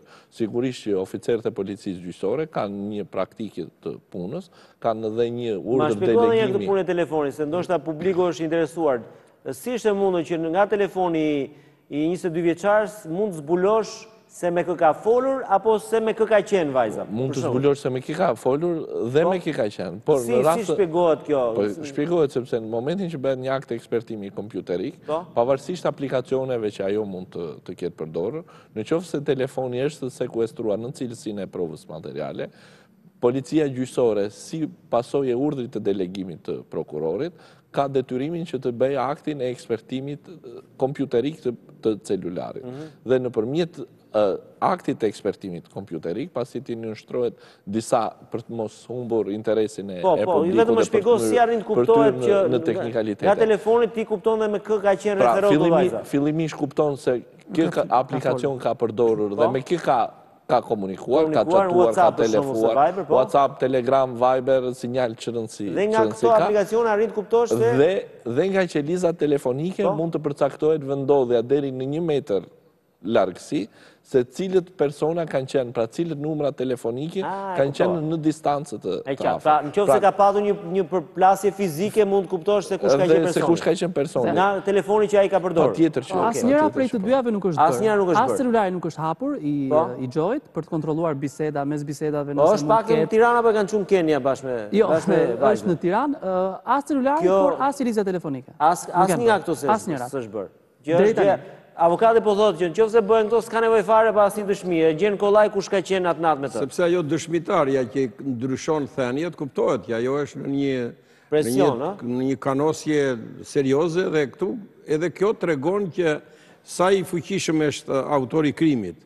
Që ai e ka bërë atë, domethënë që po tregove ti ikën kokë atyja, kështu që ajo tani megjithëse do ta thotë vërtetën, megjithëse ka ikur edhe larg, ajo përsëri nuk e thot të vërtetën. Sikurse këtu del një gjë tjetër që, domethënë, ato janë problemet e timit dhe s'do t'i paragjykojmë, por nga të gjitha rrethanat edhe nga pozicioni ku është gjetur, edhe çfarë plagë janë shkaktuar e tjera, del që ajo është quajtur si e vdekur, dhe pastaj është marrë dhe është hedhur, se është menduar që ka vdekur.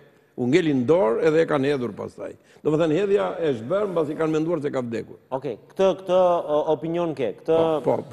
Kështu mendon që ka ndodhur? Jo, mendoj, po do më thënë, më qojnë gjitha rrethanat dhe të njarjes. Kjo që tha avokati shumë interesante, pra sa rëndësishëm është hetimi, dhe pse nuk bëhen këto prova? Pse nuk shkohet e kjo prova? Po unë a thash që këto nuk bëhen, edhe se eshi blokuar, procesi eshi blokuar, derisa u blokuan polici, ajo ka vazhduar vazhdimi. Avokat, apo do ta marrë dhe këtë çështje spaku, se po arritëm deri këtu pastaj që çdo gjë. Se kanë kompetencë spaku këtë, se po ta kishte edhe mund ta merrte, por nuk e kanë kompetencë. Ndërkohë, Denis tani Emili ka deklaruar në polici kur është marrë në pyetje për herë të parë që e ka pranuar që shoqja e saj dhomës Joy ka pasur lidhje intime me shoferin e kazinos.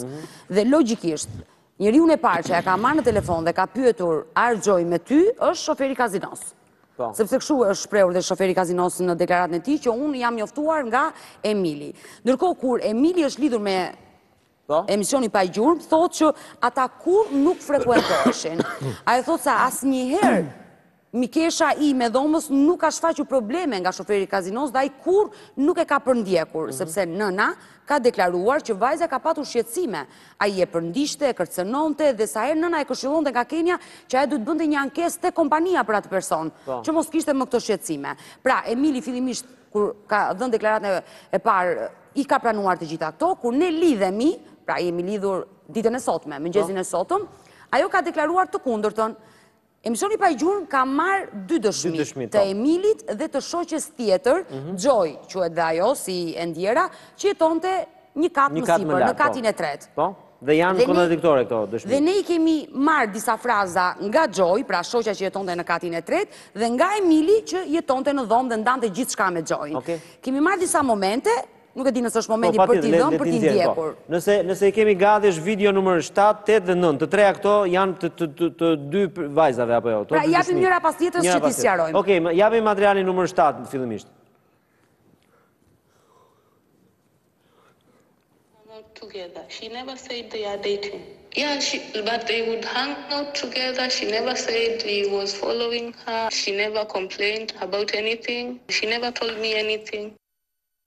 The only person that she told me about was that driver. Imagine this guy was following me for like 2 weeks.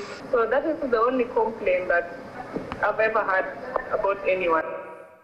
Okej, pra është dëshmia pikërisht e Emilit dhe Joy që është shoqja tjetër e viktimës, e cila jeton në një kat më sipër. Është dëshmia e parë. Ndjekim dhe dëshminë e dytë, ju lutem, dhe më pas të tretën, në mënyrë që të ezaurojmë të treja dëshmit e cilat janë kontradiktore me njëra tjetën për një ngjarje.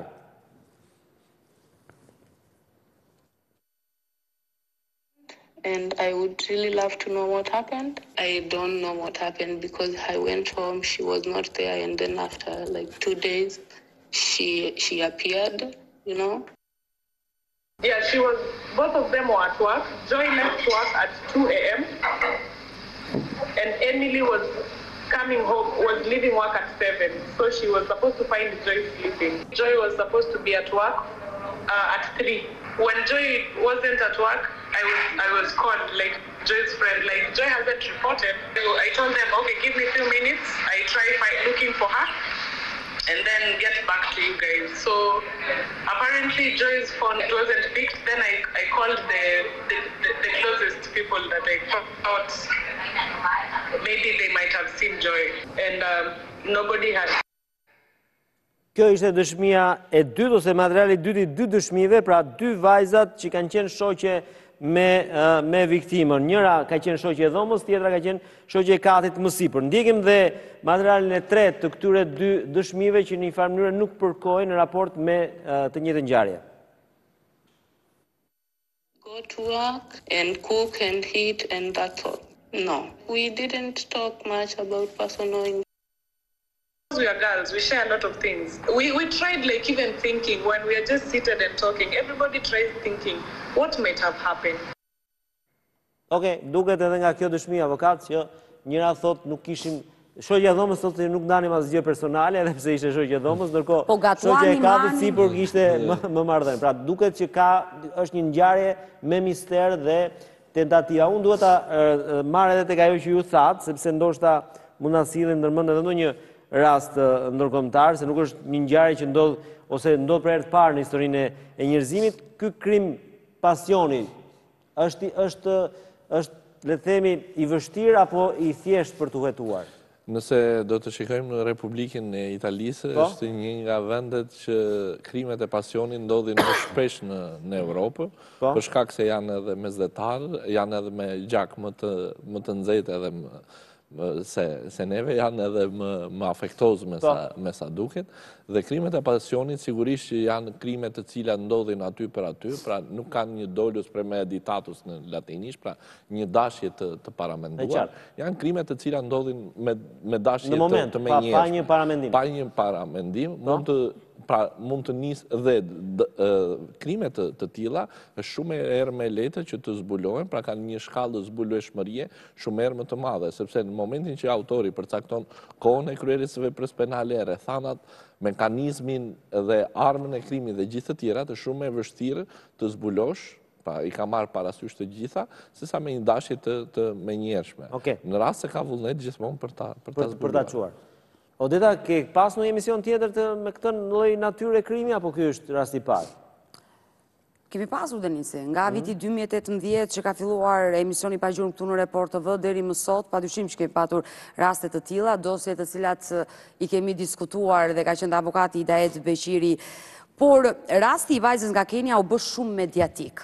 Shumë mediatik thjesht fakti sepse pse policia nuk doli në kohën e dur për ta dhënë këtë njoftim. Pse u fshen të gjitha këto gjëra? Dhe ajo që mua më bë përshtypje. Vetëm nga një emision, gati ne kemi 1 orë e 20 minuta, del që puna ka qenë shkeleshko. Për të mos thënë gjë më të keqja, që është qëllimisht është fshehur, po themi puna e policisë dhe prokurorisë ka qenë shkeleshko. Çfarë shkruhet në dosjen e prokurorisë dhe çfarë kemi në polici nuk përkojnë. Policia thotë që denoncimi më erdhi në datën 14 nga një vajzë, Emili, për zhdukjen, ndërkohë që në prokurori, në dosje, ato që ne kemi arritur të sigurojmë nga burimet tona, mësohet se denoncimi është bërë, të paktën çfarë ka deklaruar Emili, që është bërë denoncimi në datën 13 në darkë, pra nuk përkon asgjë. Pra vajza u gjet mëngjesin e datës 13 apo në 14. Ky denoncim u bë. Që është gjëja më bazike të dim kur është ka ndodhur ngjarje. Policia nuk, pra edhe një herë. Kjo mund të vërtetohet nga spitali i traumës. Se këtu ndoshta dua të ndërhyj dhe Sokoli. Sokoli, e di sot policia kur ka ndodhur kjo ngjarje në 13 apo 14? Policia ka 14. Këtë gjë kaq minimale, e di policia apo jo? Policia di vetëm reagimin që ka bërë vetëm një herë publik me të vetëm njoftim. Nuk na thot sot kur ka ndodhur ngjarja. Avokati përmendi pak më herët që janë kryer gjithë ato protesta përpara drejtorisë policisë Tiranës dhe ka patur vetëm heshtje. Pra nga ana e policisë vetëm ky njoftim është dhe asnjë gjë tjetër, paktën e dokumentuar.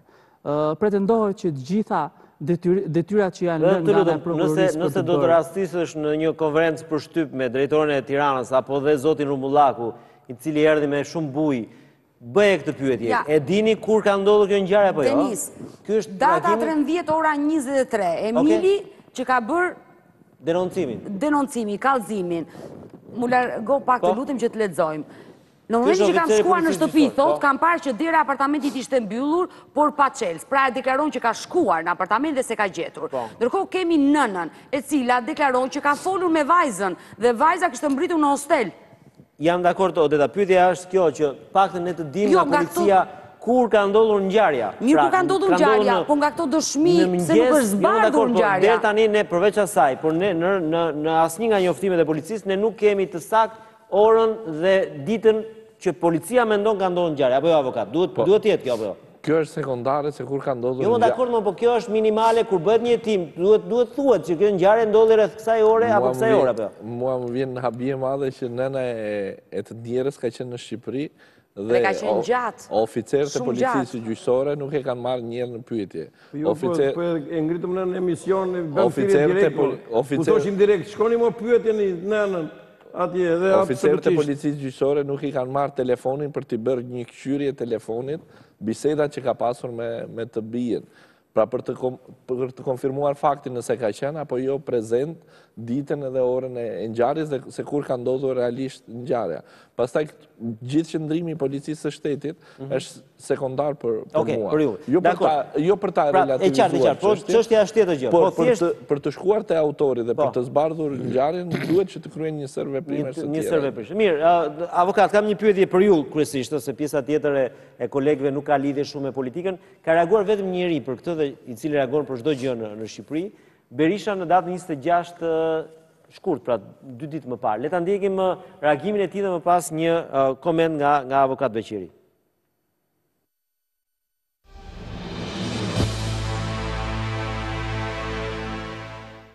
Keni dëgjuar ju për vajzën 22 vjeçare? A e dini ku flen vrasi apo jo? Në qeveri. Po, vrasi i saj flen në qeveri. Mbulohet nga qeveria. Mbulohet nga Edi Rama. E masakruar në datën 13 shkurt. Asnjë jetim. Çdo gjë u bë të prishin çdo jetim. Po turpi u malla, kishte ardhur në Shqipëri, se mos nuk ka akt më racist në të ulët. Prishin çdo provë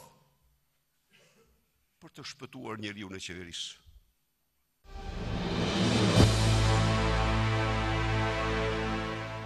Avokat, ke një reagim për këtë? Po, reagimi parë është që ngjarja ka ndodhur në datën 13 gusht. A i thot 13 shkurt. Mund të jetë një lapsus. 13 gusht. Në datën 11 nëntor të vitit 2022 nuk ngeli media në Shqipëri pa mbasi e transmetoi tek pa Gjurmë Odeta pa Edhe. Edhe unë jam ftuar në gjithë ato studio, edhe tjerë pastaj për këtë ngjarje, mbas asaj që u dha Odeta. Nuk ngeli gazet pa shkruar e gjitha. Në 11 nëntor të 2022-shit. Në 11 nëntor i vitit 2022 ky reagon sot. Pse sot? Ku ishte ky? Kishte vdekur ky vesh e u ngjall sot? Jo. Do thënë, është një njeri që do të kapet se nuk i ngeli gjën ajo e mek Ganigalit, nuk e ndoqën mbrapa e lanë balë. Edhe tani gjeti kazus tjetër ky. Do ulrinë ky për këtë.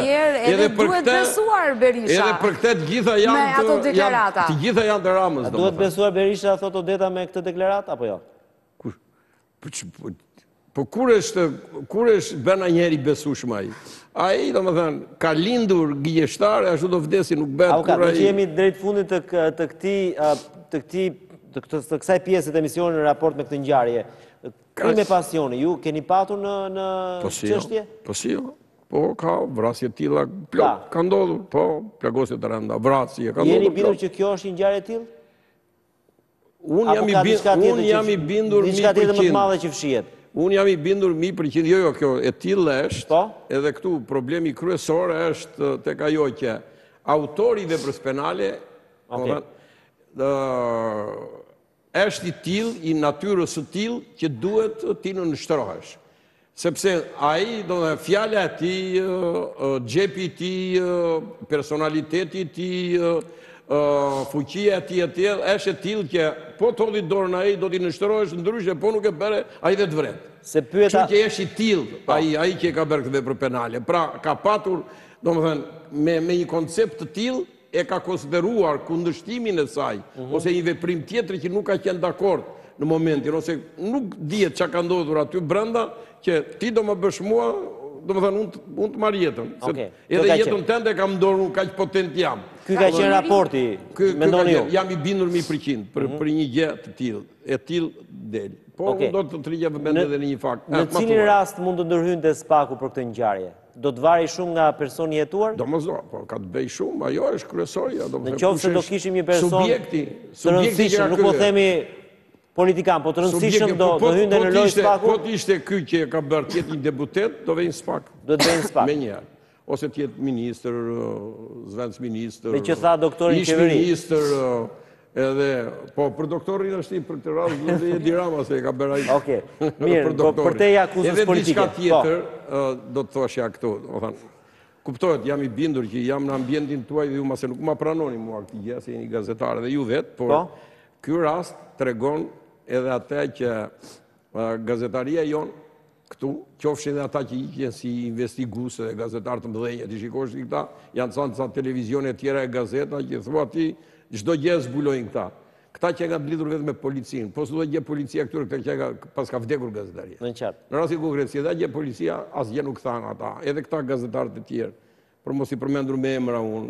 Tani duan marrin flamurin ata, po s'marin do të se flamurin e mori Odeta. Odeta, jo, unë e falenderoj, besoj sepse është nga rastet tipike ku gazetaria shërben për, jo vetëm për opinion publik, por shërben ose tenton të shërben, se në fundit ne këtë detyrë kemi të denoncojmë çfarë nuk bëhet. Në këtë rast, emisioni sotëm ishte në funksion të për t'i dhënë një shtys, apo jo, Odeta, pikërisht organeve të drejtësisë që të lëvizin, sepse gjërat janë urojmë të zbardhet kjo ngjarje. Fatkeqësisht vajza nuk kthehet në jetë dhe kjo është një ngjarje shumë e rëndë për të mos folur pastaj për ato që mund të cilësohen edhe si me ngjyrime raciste, pra mungesa e të qenurit një shtet ose perëndimore mund të ketë bërë që drejtësia të anashkalojë pikërisht. Ajo që mua më bëri përshtypje, por tani vajza është larguar nga kjo jetë dhe ndoshta nuk ka vlerë ky diskutim.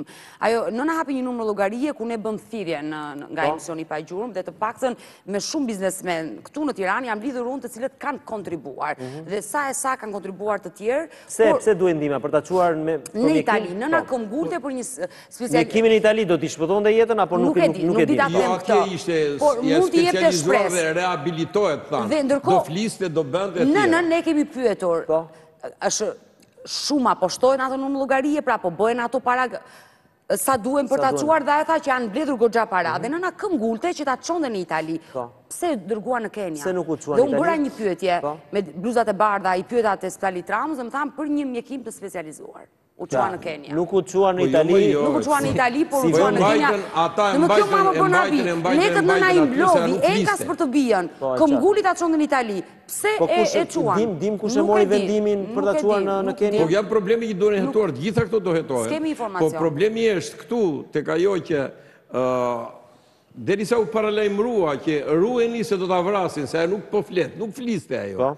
Edhe ajo në momentin që fliste dilte zbuloi e vërteta. Edhe ne I thoshim, domethënë, të gjithë paprjeshtim të thirrje bënim. Merren në ruajtje policia e shtetit ose çojeni, thoshim Ministrisë së Shëndetësisë në Itali, me qëllim që edhe mjekimi bëhet I specializuar, por nga ana tjetër edhe merret mbrojtje, edhe nuk e vrasin. Faktikisht edhe këtë gjë që duke hapur që do ta vrisnin, ajo, domethënë, nuk është vrasjen që e kanë bërë, është bërë tani mbrapa vrasje saja.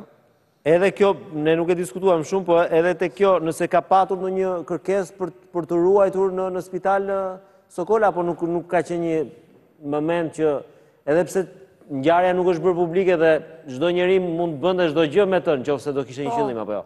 Po, por nuk ka patur asnjë kërkesë në fakt. Do ta bënte policia këtë gjë, do ta bënte policia shtetit. Do ta bënte shitet të arsyeshme vetë për ta bërë. Derisa ka ardhur nëna nga Kenia, vajza ka qenë në një dhomë atje te spitali Traumës. Që do thotë, nuk është konsideruar nga policia një person në rrezik jete nga element të krimit?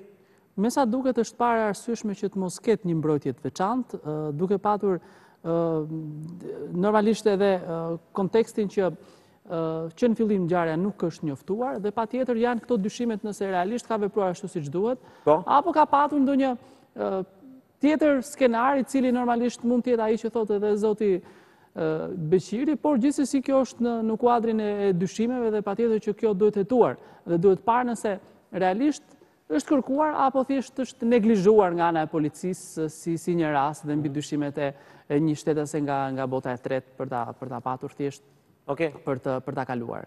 Mirë, ndërkohë regjia më mundson për ta mbyllur këtë temë dhe ekspertizën mjekoligjore për ta patur edhe këtë si element, e cila është bërë në datën, mos gaboj, 14 gusht, Odeta? Është kjo ekspertiza po? Po, të kalojmë te faqja e dytë, aty ku janë të shënuara. Po. Ecim te faqja e dytë, I lutem. Dhe është bërë në gjuhën Shumë, I këtë shkruajnë edhe ne nuk arim do të të ta. Nuk e kuptoj, po. 14/8/2022. E kemi datën. është bërë në 14/8, pra në 14 gusht e bërë epikriza. Që do të thotë ngjarja s'mund të ketë ndodhur në 14 dhe epikriza u bë po atë datë. Epikriz për cilëse. Kështu që do të thotë që ngjarja ka ndodhur në 13. Ky është një tjetër fakt që ngjarja ka ndodhur një ditë më parë. Datë 13 edhe në orën 2 të natës. Avokat, për ta mbyllur, çfarë mund të themi, cili mund të jetë një lloj apeli për organet e drejtësisë në këtë raste? Pritshmëria duhet të jetë shumë e lartë në rastin konkret. Autori i veprës penale duhet të shkojë para drejtësisë, me mas sigurimi e pa mas sigurimi këtë e ndan prokurori çështjes e pas gjykata. Megjithatë, secili duhet të përgjigjet për veprën që ka kryer, dhe unë shpresoj dhe besoj pavarësisht kohës së gjatës dhe sa herë që kalon një kohë relativisht e gjatës, skena e krimit mundësia për ta zbardhur zvogëlohet. Shumë herë me vogël se sa në rastin konkret. Për ta zbulosh. Është ajo deklarata që nëse do të zbulosh një krim 48 orët e para janë decisive apo nuk do? Edhe orët e para janë decisive. Megjithatë, edhe telefoni mund të shërbejë si provë shkencore për të zbërthyer gjithë mekanizmin e ngjarjes. Shpresoj dhe besoj, duhet të jem besim plotë në rastin konkret edhe si avokat që të zbardhet kjo ngjarje dhe e përgëzoj Odetën, e përgëzoj zonjën për gjithë punën e shkëlqyer gazetareske dhe të gazetarisë investigative ashtu siç duhet që të jetë. Faleminderit, avokat. Odeta, kemi diçka në vazhdim për këtë histori? Po patjetër që ne do vazhdojmë. Çdo detaj që do arrim të zbulojmë, do e japim në Gjurmë. Tani ngjarja është neglizhuar nga institucionet apo shpshehur, unë këtë s'di ta them, por uroj të zbardhet. Vetëm avokat Beqiri e ndan, po ai është pak i politizuar, thotë publiku, zoti Beqiri. Jo, po kjo s'është politizim, sepse po t'jemi politizuar... Si personazh, po t'jemi politizuar do mbronja policinë, se është policia e kësaj qeverie. Ka të drejtë logjikisht. Po t'themi që kjo polici, domethënë, ka ngelur klasë për këtë rast, dhe dyta, indiferentizmi i saj ende do ta çojë që nesër do ketë, domethënë, do ketë edhe koka turku në kuadrin e kësaj ngjarje. Prandaj duhet urgjentisht përdori një metaforë që policia ka ngelur në klasë dhe duke u nisur nga ngjarjet që unë trajtoj me persona të humbur të Gjurmë, policia vërtet ka ngelur në klasë. Pavarësisht sepse po përgatisja një emision me një kolegun tim për këtë ngjarjet e fundit dhe rezulton një bilans pozitiv, ka disa ditë paktën mbi një muaj që nuk ka asnjë vrasje në Shqipëri, përveç vrasjeve të brenda familjes që mund tek të ndonjë fshat. Që nuk e patur krime të rënda, po jo për merit të policisë. Ka disa faktorë të tjerë që ka disa faktorë të tjerë, do t'i analizojmë në një emision tjetër. Ka edhe radhën çik bore, kështu ftohtë e tjera. Është fakt se s'kishte bërë vakin në Shqipëri një periudhë kaq e gjatë që mos kishte vrasje në kriminale. Jo e mirë. Okej. Mirë, unë të falenderoj Odeta. Besoj do ritakojmë që ose do ketë diçka me qëse e nisëm dhe po e vazhdojmë këtë si histori. Në fundit është një nga ngjarjet e trishta, ku historia, me sa duket edhe në këtë studio, është kaq evidente, po nuk ka vullnet për ta zbardhur. Mendojmë që me një shtys, organet e drejtësisë duhet ta çojnë deri në fund këtë histori, jo vetëm për të vënë në një farë mënyrë drejtësi për fatkeqe 22 vjeçare nga Kenia, por për treguar që ky vend është një vend ligjor dhe vend i drejtë. Falenderoj të pranishme, ndërkohë në pjesën e dytë ne do të merremi pak me deklaratën e Escobarit, i cili për të parë reagon për çështjen me Gonigal që do të kthehet në një betejë ditën e njëjtë në parlament. Ai thotë se nuk është dëmtuar raporti SBA Shqipëri me rastin me Gonigal, por do ta ndjekim pas pak.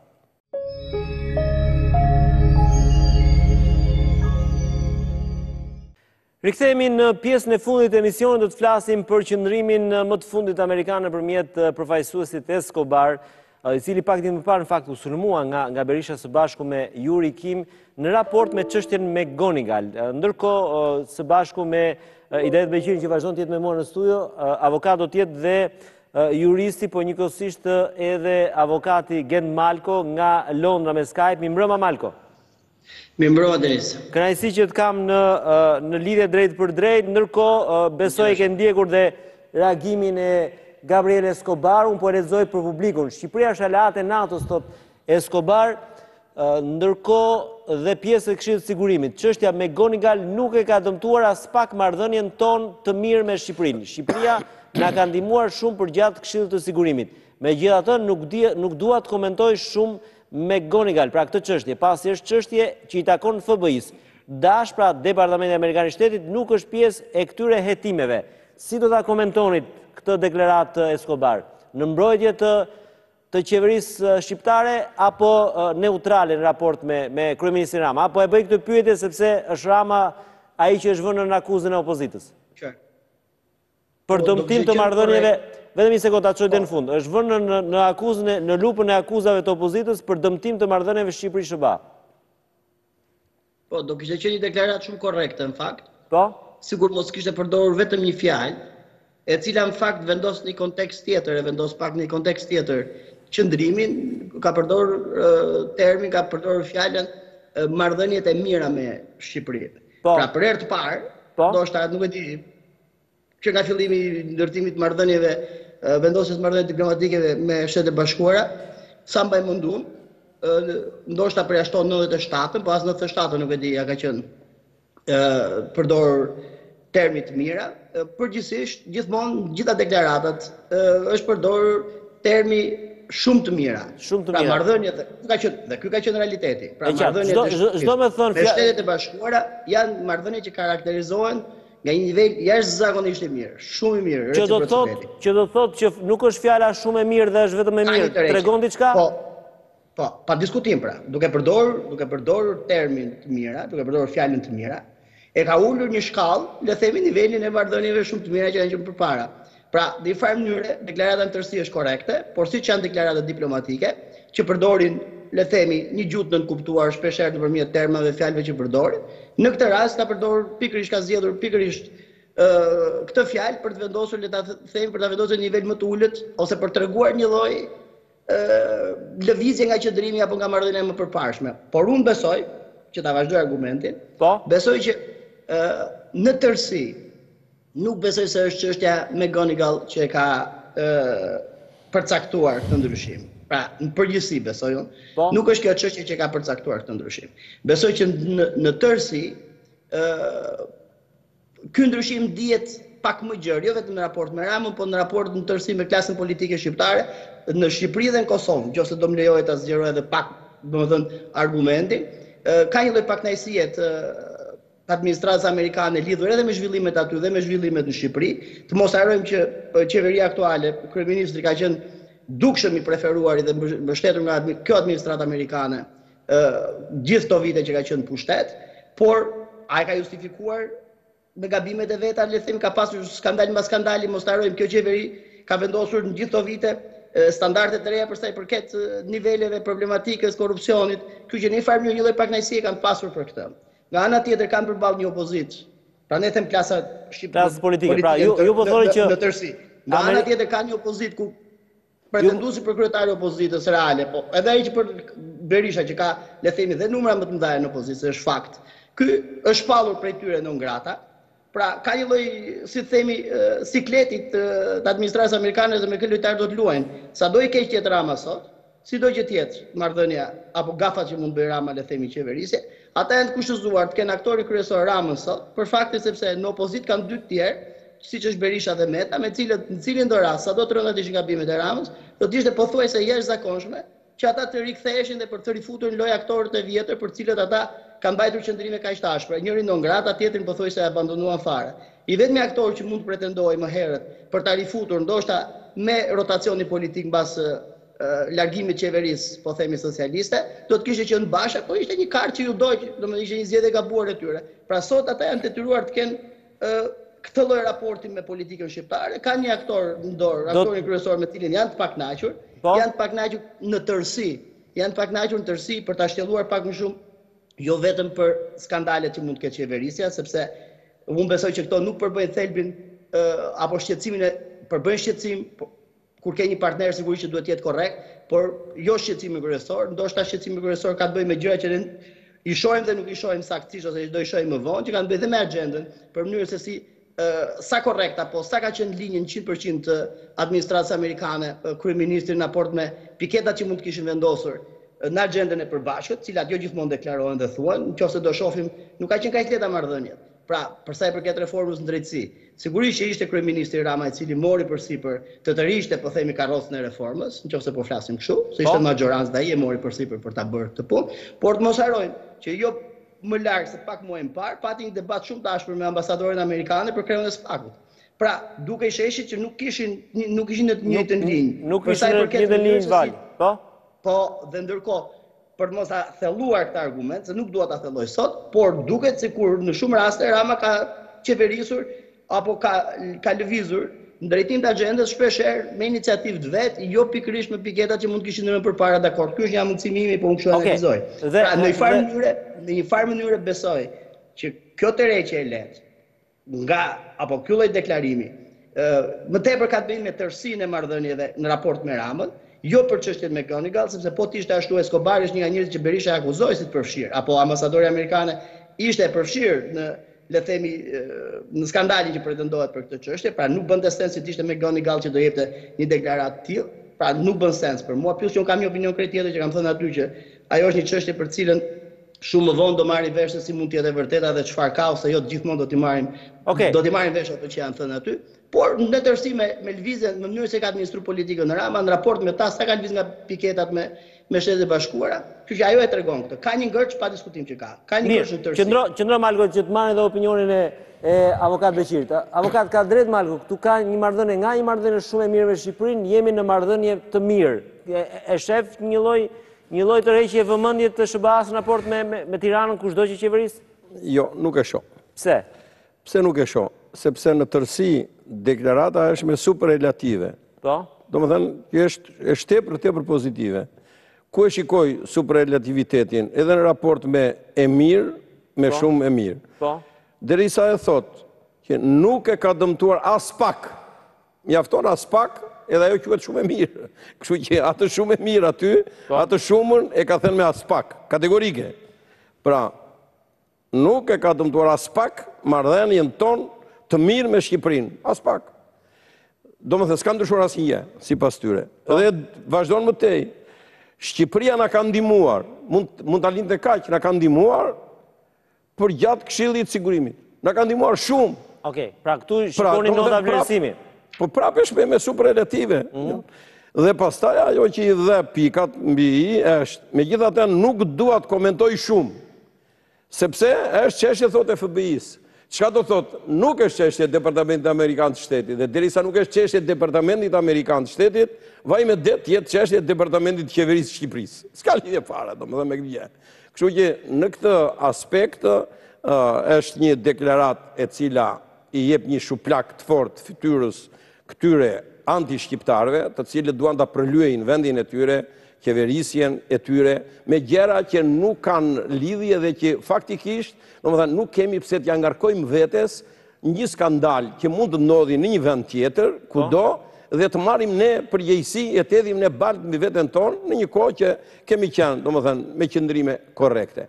Jam i bindur 100% që edhe kjo deklaratë, sikurse debati, domethënë, që do bëhet në parlament pas nesër, datën 2, do të jetë një debat, unë e vlerësoj të frytshëm, pavarësisht si do përpiqen të dyja palët, domethënë, me ato egzagerimet edhe me ato që egërsinë e tjera me radhë, mungesën e etikës se këto janë të pranishme në këtë parlament, do t'i kemi, por unë pres që ajo që edhe gjatë kësaj kohe ka dalë, domethënë, në dukje, ka dalë në duke me prova, me fakte, me dokumente, e të tjera, që me Gonigal, ato veprimet e tia të cilat janë të dënueshme dhe që jam i bindur që FBI-a do t'i veri pikat mbi dhe gjykata amerikane, se çfarë është e dënueshme për të, ato që janë të dënueshme, atia ka ushqyer këtu Ilir Meta dhe Sali Berisha.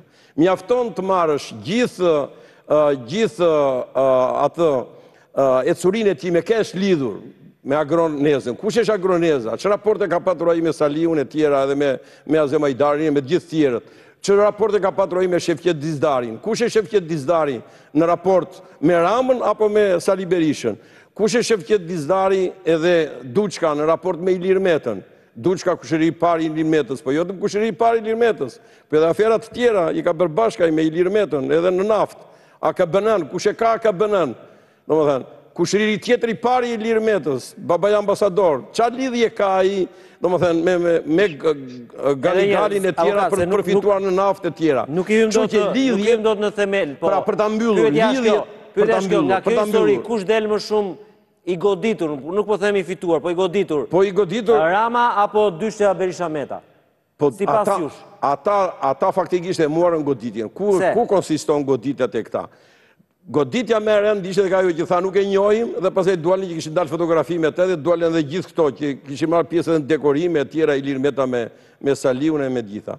Doli që nuk e njohim, po faktikisht ai që nga ortak në shoqërinë e shefqet Dizdarit edhe do më thënë shefqet Dizdarit dihet shoqëri e kujtesh, kush e ka themeluar, si i mori në themel. Po prandaj po them, pra na të gjitha çfarë u tha, u mundua ti dhe të balt, po ajo balt u kthye në surrat i Ilir Metës edhe Sali Berishës. Do t'i kthehet edhe më shumë në debatin parlamentar, jam i bindur 100% për një gjë të tillë, se edhe ne do ta ndjekim se edhe 2 ditë janë.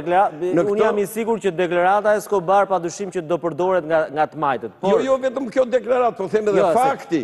Edhe fakti çka ka ndodhur. Beteja, avokat, beteja ka qenë nëse janë dëmtuar apo jo marrëdhëniet Shqipëri-SBA me këtë çështje. Dhe kjo deklaratë çfarë tregon sipas jush? Po absolutisht, jo vetëm por këtë nuk e beson dot askush në Shqipëri. Edhe ai që është niveli më i ulët nuk e beson, sepse janë të bindur për një gjë, një non grat, një armik i betuar i Amerikës, që e ka shpallur të tillë, domethënë që nuk e qas në derë atje në erën veri. E ky do mbrojë interesat e Amerikës, e këtij u hap barku për Amerikën, Sali Berishës, që këtu shqiptarët e dinë, edhe fakti që gjitha ato protesta me këtë kazus që ai organizoi e mendonte se do bëhet në 21 janarin, domethënë, atje me atë bllokun dort i Ilir Metës, fakti që një qet i veten mbrapa, edhe ajo qet kur fillon të flasja i ikin fare, që andaj do të thotë që është i dështuar, është i mbaruar. Malko, sipas jush, kush del, nuk po them prap më i fituar nga kjo histori, se besoj këtu s'mund të fitohet gjë, po më i goditur, ose kush e ka pasojë më të madhe politike nga kjo histori? Fakt Rama apo dyshja Berisha Meta e cila në fakt është munduar që të vërë në pozicion shumë të vështirë Rama në raport me SBA-n? Jo, qose flasi për opozitën, për Berishën dhe Metën, nuk ka qatë vijen pozitë më të vështirë se pozita që janë. Pra, e vetëm gjë që mund të ndodhte ishte, nëse do kishte pasur, ose do arrinin të nxirrnin një konkluzion të vërtet nga pretendimi që Mechanical është paguar nga qeveria, nga Rama, për të ndikuar në non-gratën e Berishës, sigurisht kjo do kishte qenë një mënyrë për të rehabilituar dhe për të rifutur themi politik dhe njerë. Nuk duket se ka shans të ndodhi kjo.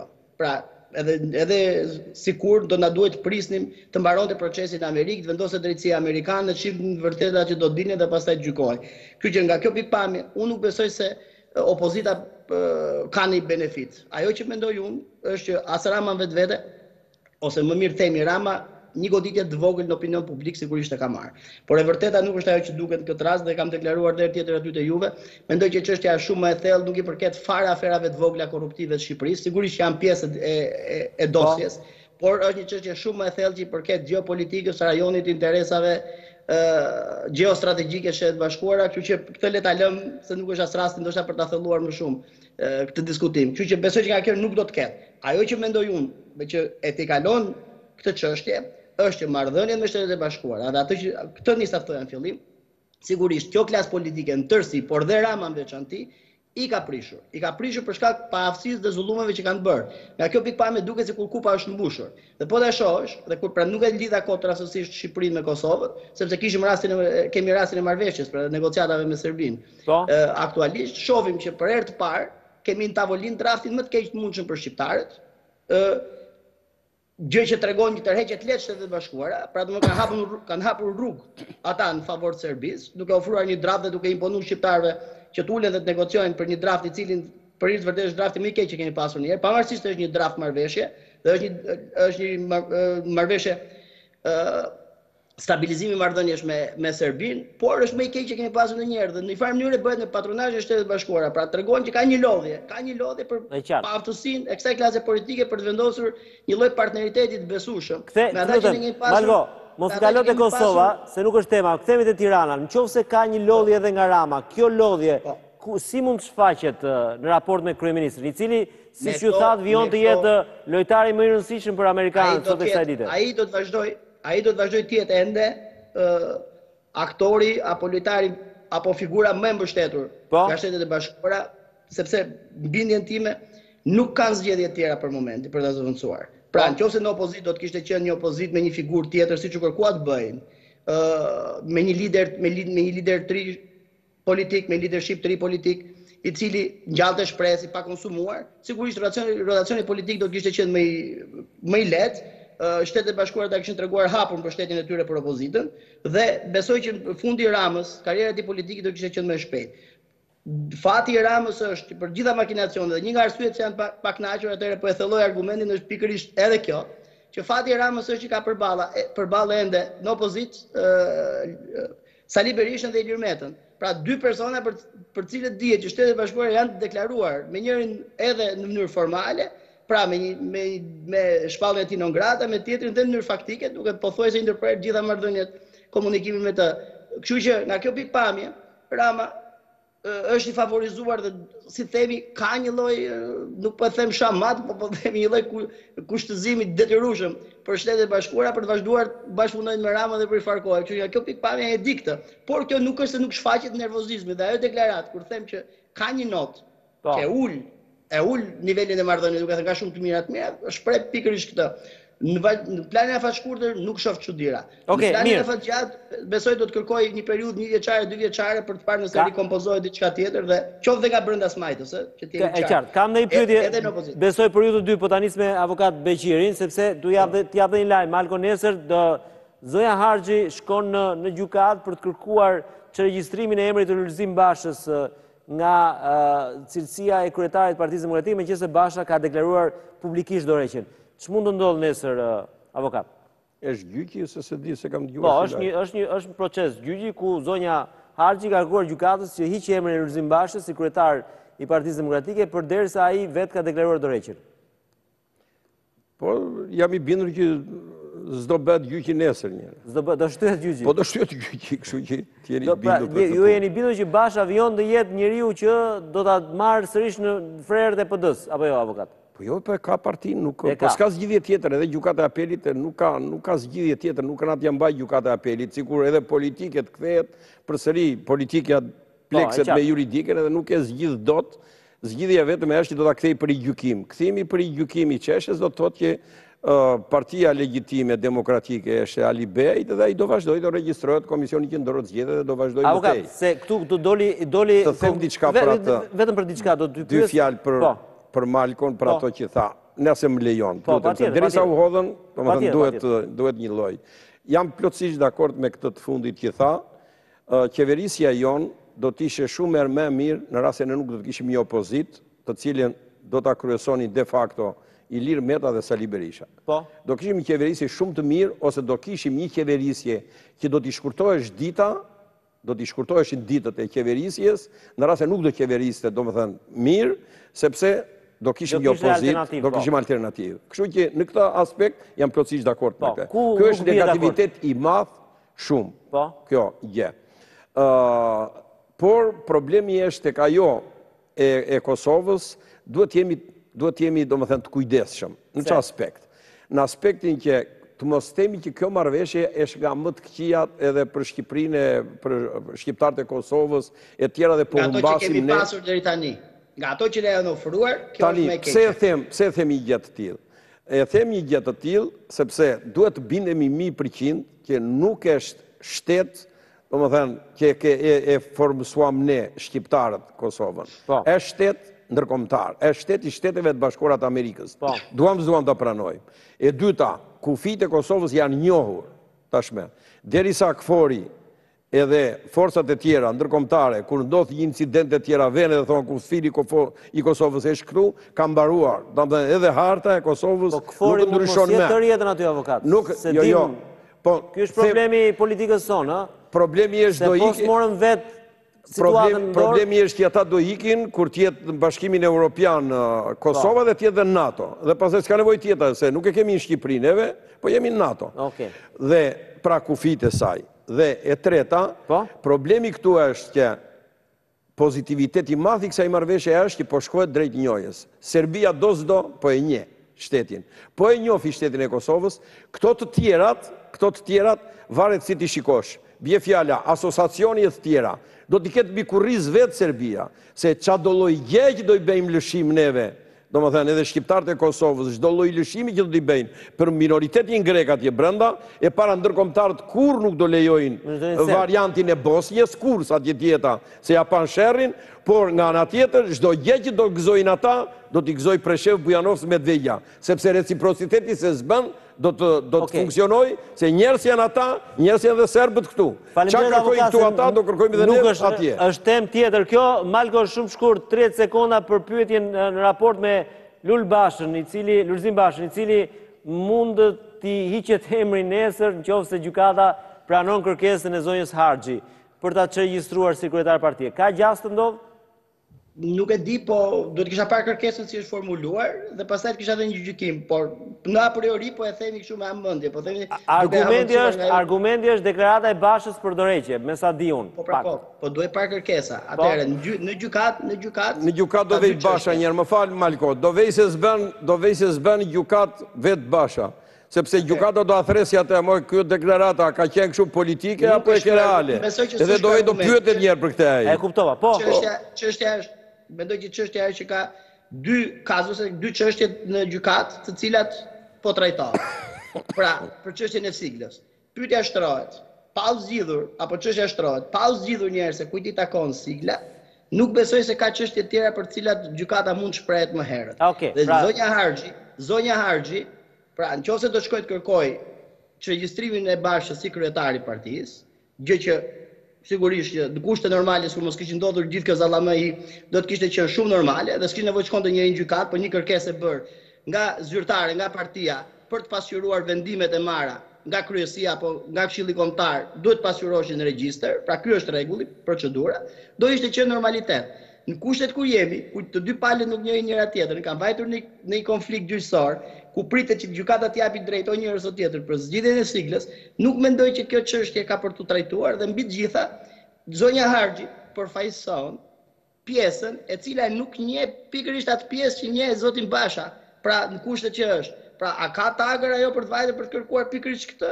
Është një rebus. Pra, nga pikpamja ligjore, pra nuk besoj do sjellë asgjë. Personalisht mendoj që është një çështje kote. Pra, unë kështu e gjykoj. Të falenderoj, Malko, besoj do kemi mundësi që të diskutojmë sepse ditën e enjte dhe të premte sidomos është situata më delikate për Partinë Demokratike, fati i saj në gjykatën e apelit. Besoj do rishihemi me të ardhur në Tiranë. Kënaqësi që të kisha në lidhje Skype. Gjithashtu. Avokat, falenderit, kemi ardhur në fund. Falenderit dhe prej jush edhe u shtofshin në opozitarët si Malkua. Oke, mirë, dakord. Shihemi nesër në mbrëmje, besoj me ngjarjen më delikate nëse do të prodhoj lajm pikërisht vajtje e Edith Harxhit në gjykat dhe më pas reagimi për emrin apo jo të Lulzim Bashës, do jemi këtu për ta diskutuar. Deri atëherë natën e mirë dhe mirupafshim.